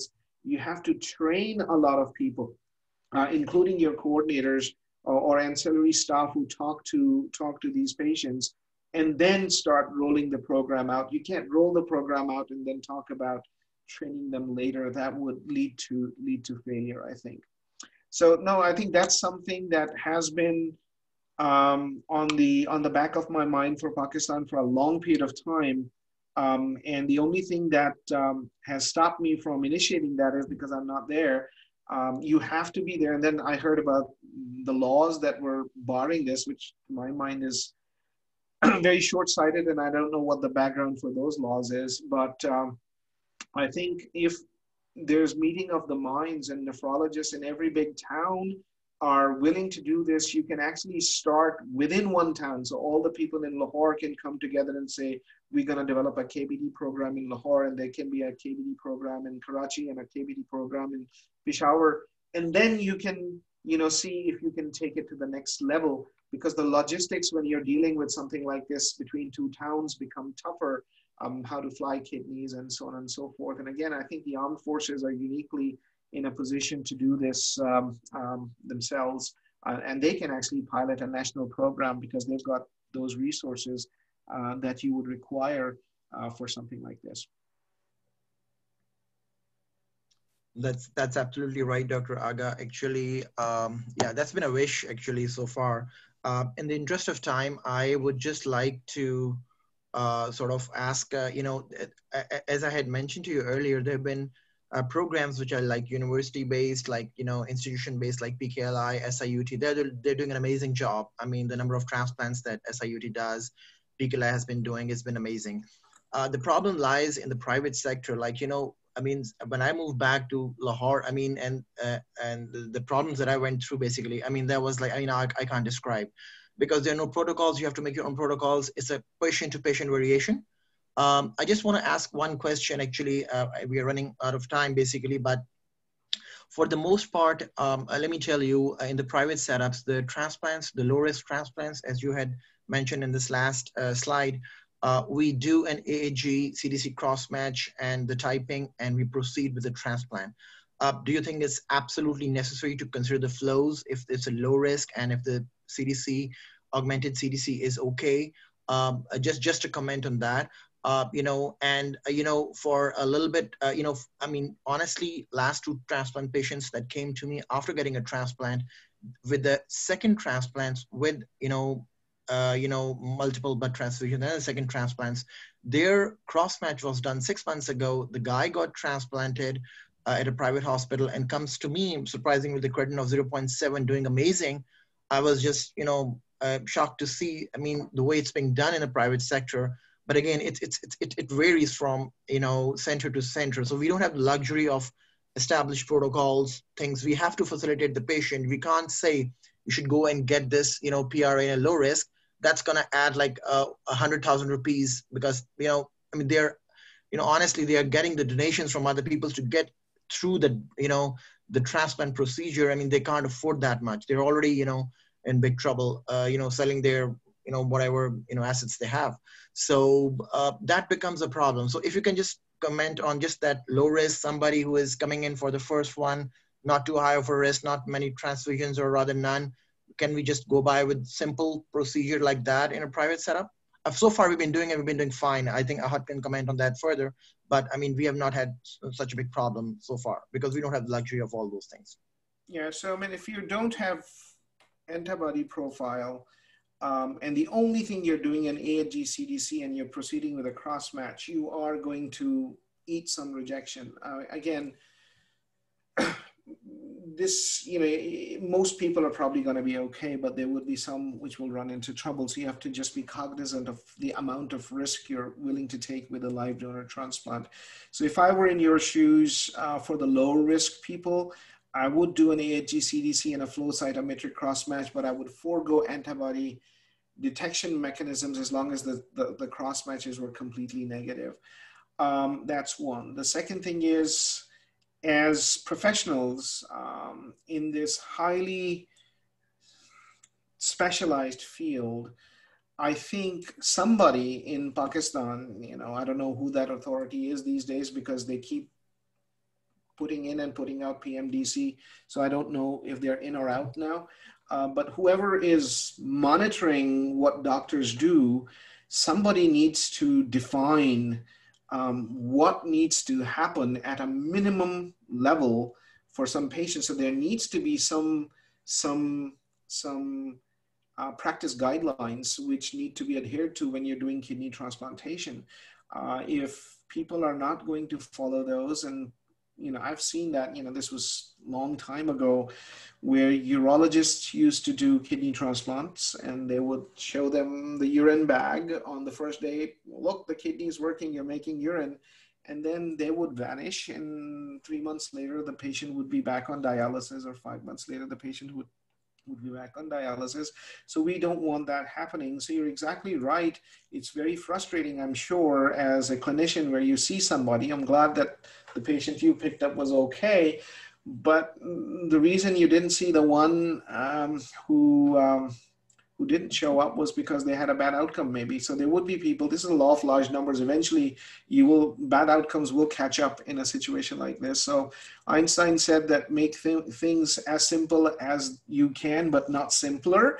So I would probably, and there's many transplant nephrologists on the line. My personal line would be that I want to make absolutely certain that cross matches at a very sensitive level are negative. And if they are, I would then forego the antibody studies, because I understand a flow PRA or a SAB runs north of 100,000 rupees. Is that right, Arslan? Yes.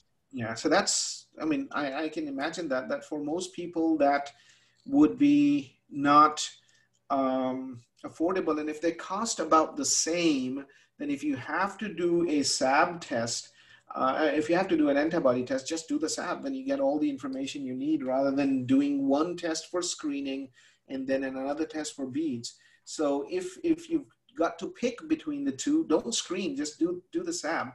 The screens you do for low risk people. So if the low risk guy, you wanted to be 100% sure that there's no alloimmune risk, then you would do a flow PRA here. But in this particular situation, if you're resource constrained, then just do the cross match and proceed. But if people are cutting a lot of corners, there needs to be a way to protect patients against what would be considered standard of care, or treatment which is against or below the standard of care. And I would actually, this is something that we don't even think about here, so it's hard for me to square this. But you guys, you're very experienced nephrologists who've done this for a long time in Pakistan. Enlighten us how you've navigated this, how you have this, because I want to discussion. You guys decide what risk is acceptable to you. So, please enlighten us how you've done this in Pakistan.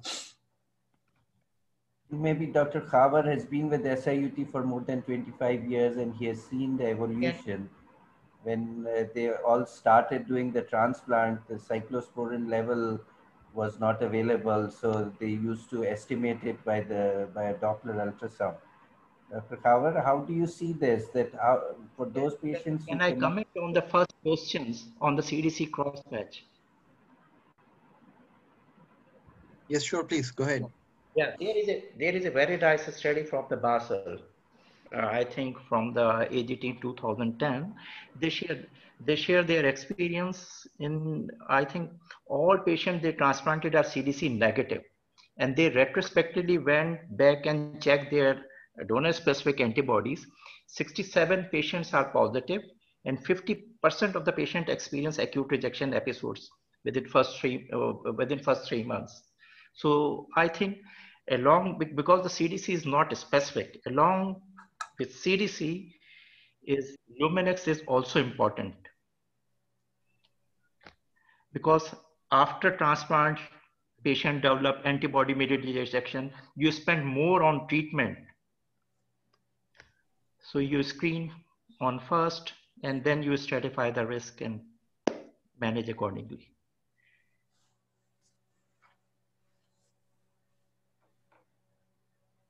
I think this comment answers both questions.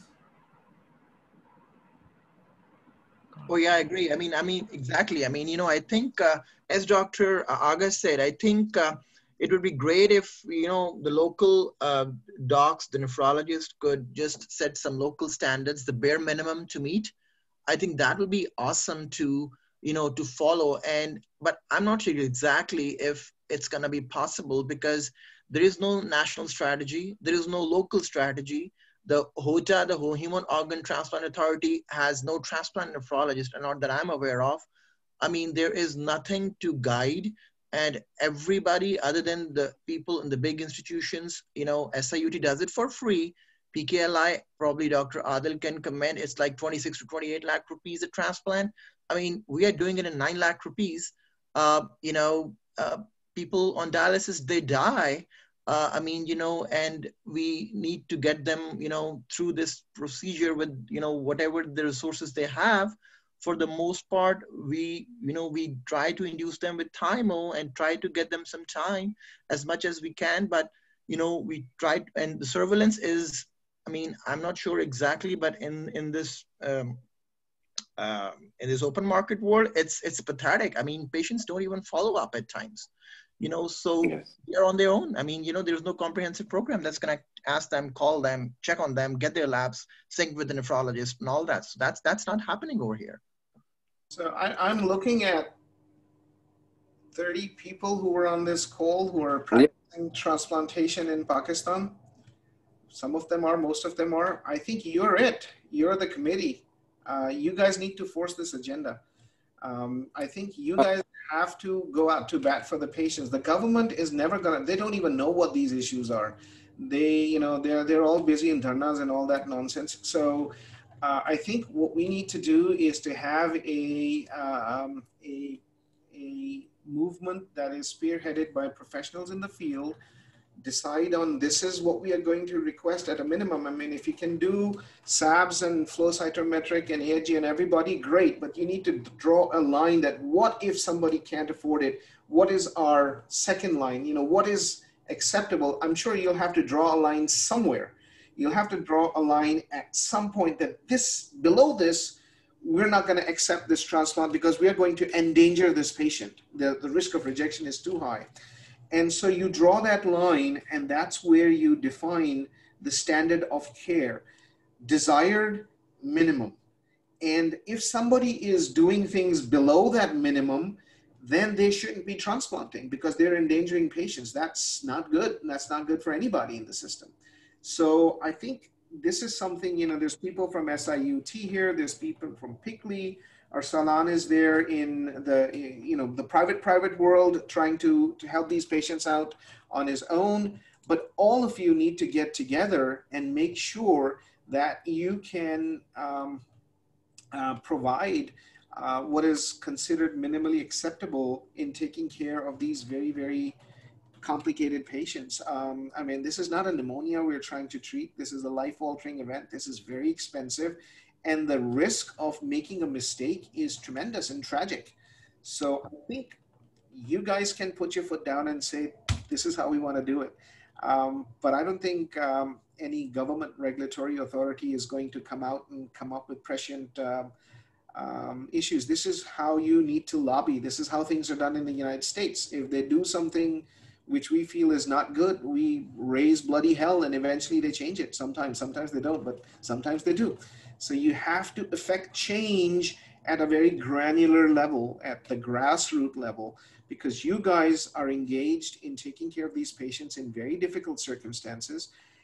Dialysis is very expensive and it is being subsidized. Yes, for the most part, it is being subsidized.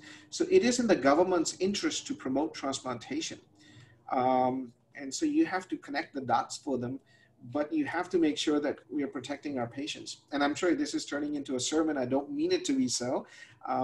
You know, this is a real problem. And I think, unfortunately, you know, as they say, never send to know for whom the bell tolls.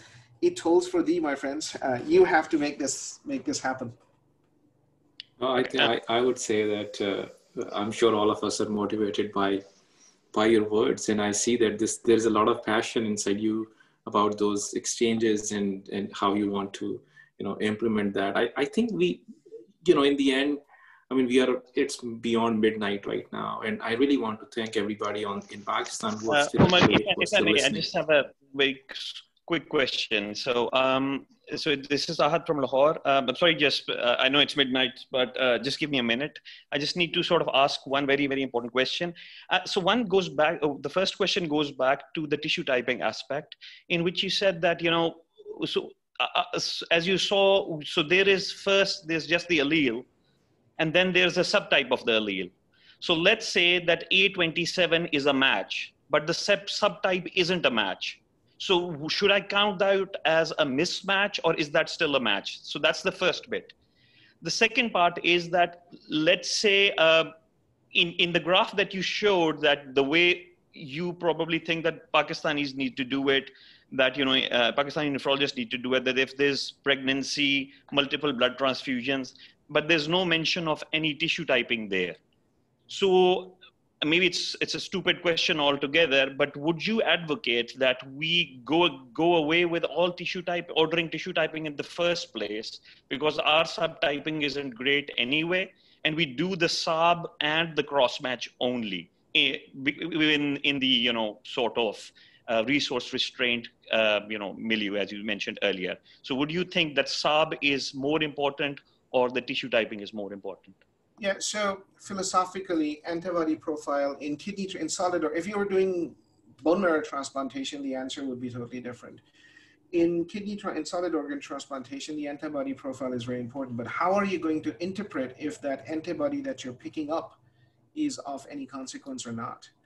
Because the specificity of that antibody is going to depend on the genotype of your donor, right?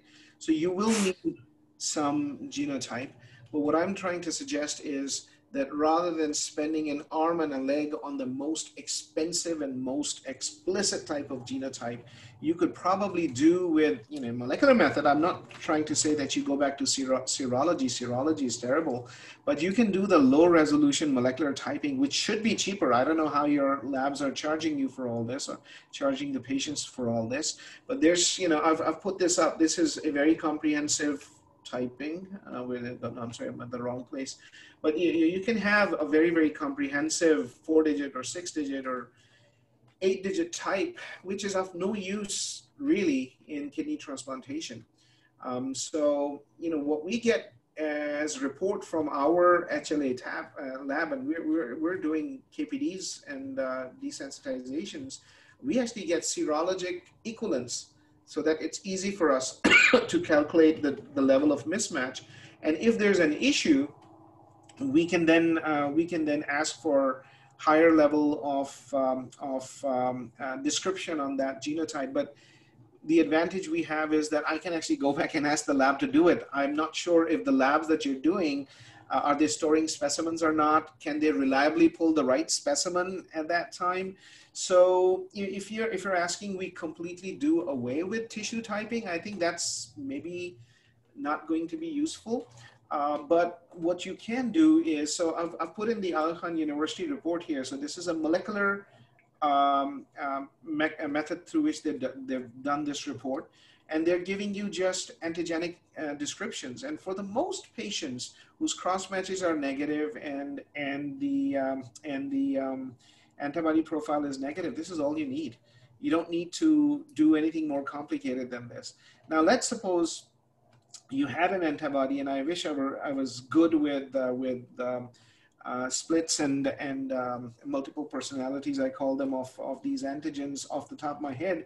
But let's suppose you had an antibody and you weren't sure if this is, you know, DSA or not, or if there's an antibody which is, or if there's no antibody and a cross match is moving, and you're saying I've not adjudicated DSA, but the cross match is moving.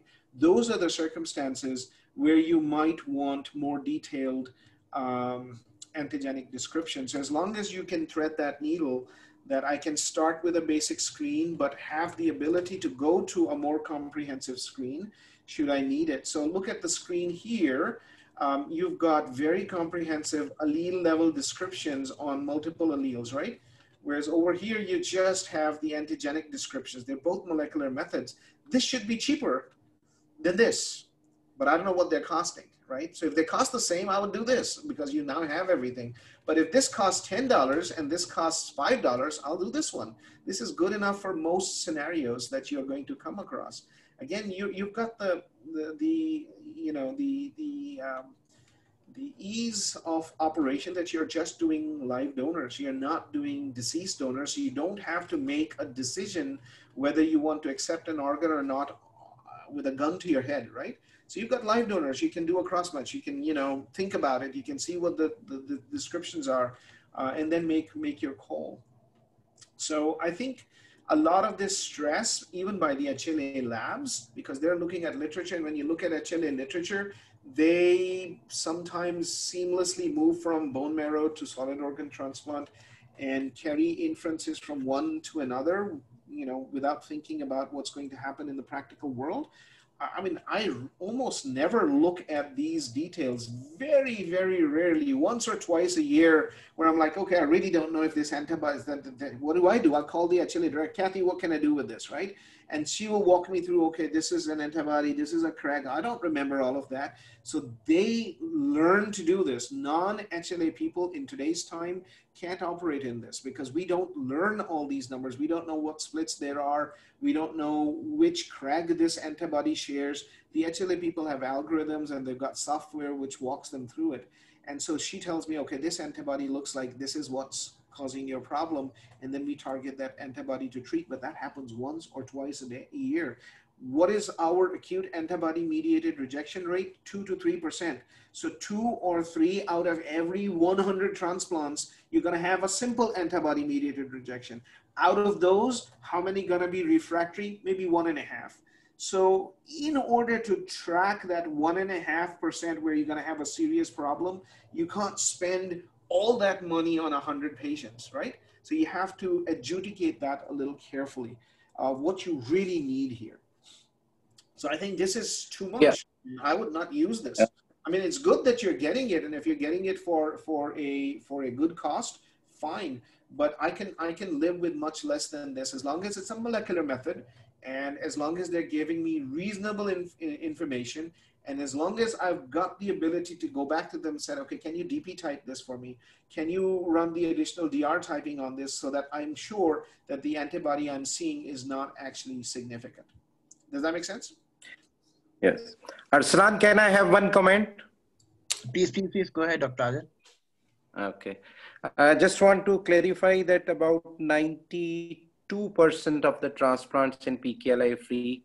The rest 8 are paying patients, and the cost of the transplant is between 12 to 14 lakh rupees. The second point, Irfan, I just want to differ with you regarding the algorithm as far as the low risk patients in Pakistan is concerned.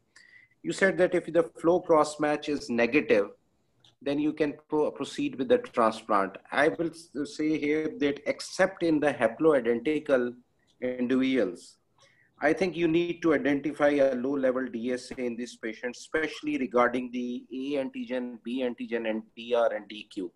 C antigen, I don't care much about because of the antigen expression, and the DP you already clarified because of the antigen expression. It's not going to turn flow cross. Because to turn a flow cross match positive, you need at least an MFI of about 3,000 to 4,000 to turn an DSA into a flow cross positive, and arbitrary CDC requires at least 8,000 to 10,000. Because if you can identify a DSA at A, B, or DR or DQ at a 2,000, for example, that will not turn a flow cross match positive, but that DSA will be a risk of a preformed antibody. That DSA, especially with the class 2 DSA, has a risk of a CMR over the long term, and that graft survival will be decreased. So then why I want to do, plus if I want to do anything like IVIG or anything like rituximab, or if there is other donor option available, then I might need to change the donor and give the patient a DSA-free donor. That's it. No, I think those are all very good points. Let me just kind of address. The assumption here was that these are all living-related transplants because that's what's happening in Pakistan. I think what I was led to believe was that living unrelated transplants are not being allowed at this time. So that's one. The second thing is when you have a low level of preformed antibody, you do have a heightened risk of acute antibody-mediated rejection, which is to the tune of about 20%. You can also be at risk for anamnestic acute antibody-mediated rejection, which is a very rare event in my career. I've seen maybe 3 or 4 of them. So it's not that everybody is going to run into that situation. So you play the odds here. So this is not optimal. This is, what you get. So it's almost like, this is what is going to be possible. Otherwise, the option is not to transplant, right? So again, antibody-mediated rejection rates in all comers are low. And so the risk is here that, as Adil says, that you're going to miss a low MFI antibody, which is not moving across match. And so there would be some risk for acute antibody-mediated rejection, but I don't think that's a prohibitive risk as long as you're willing to accept a few of those antibody-mediated rejections. Actually, the antibody-mediated rejection risk is not zero even with DSAs because it depends on where you're fixing your MFIs. I've had an acute antibody-mediated rejection where there was a donor-specific antibody, I forget the antigen, but the MFI was in the 900s in a serum sample 3 months before the transplants. It was at 900. It would have been flagged as negative in our system as a negative MFI, and it can move it. So these things are real. These things are problems. We're just trying to make things a little bit easy, but unfortunately, whenever you miss and whenever you cut a corner, you are going to get bitten at some point. And so that's what Adil is pointing towards. If I have the way I do transplants is everybody gets this and everybody gets this.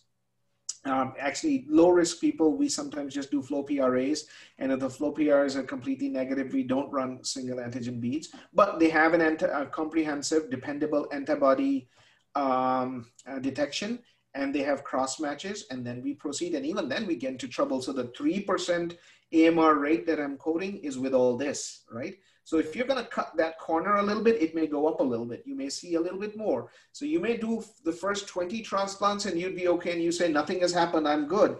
But then the next 5 you have, all of them may have acute antibody-mediated rejection. So over a long period of time, these things do catch up. So you have to be careful because sometimes we get into this. My experience has been anecdotal experience is just that. It's anecdotal experience. That's why we have data.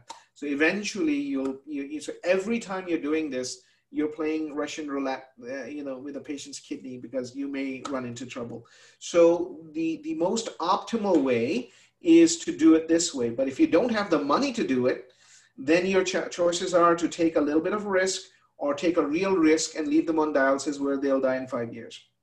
So that's the question you're answering. So you have to step back a little bit and see, yeah, this is from an immunological standpoint, this is not ideal, but is this risk better than leaving them on dialysis? Obviously, if you've got means, I would like to do this. If you don't have means, then this is an assumable risk, assuming a living-related transplant with completely negative cross matches.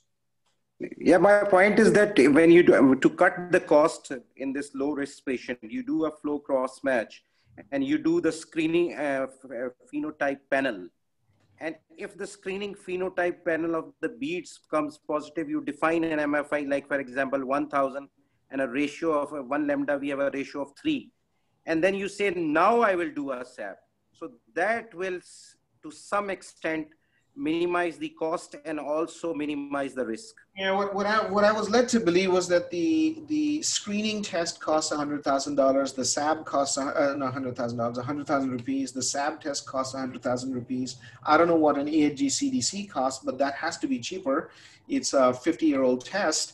But the only problem with not doing an AHG CDC and doing a flow cytometric crossmatch is that flow cytometric crossmatches sometimes miss complement fixing antibodies. So you may get a very nasty surprise that way. So you just have to be careful with that. And I think that's a question that the HLA lab people should answer. I don't proceed with a transplant without an AHG CDC, and that is the standard of care here. AHG CDC is only 15 to 25,000. It's not that expensive. You're right. And how much does it cost to get flow PRA or a Luminex screen? A screening Luminex PRA beads, this phenotypic beads is about 10,000 rupees. Oh, that's not too much then. That's not too much. I mean, it's 10,000 rupees, but it's not like 100,000 rupees. So yeah, you can then supplement actually in this particular situation. Then if you want to do an AHG CDC and flow cytometric and supplement it with a Luminex screen, if it's just 10,000 rupees, that may be a very cost-effective way to get a reasonably comprehensive AMR risk. But these are the problems these are practical problems. So you're actually adjudicating clinical decisions based on cost effectiveness, and that's important in that milieu. So I think if we adjust this where you're doing AHG, CDC, and flow, and doing a Luminex screen, which adds 10,000 to the bottom line, but then gives you a very comprehensive antibody as well as cross-match information, then I think that would give you a lot of confidence that things are going to work well.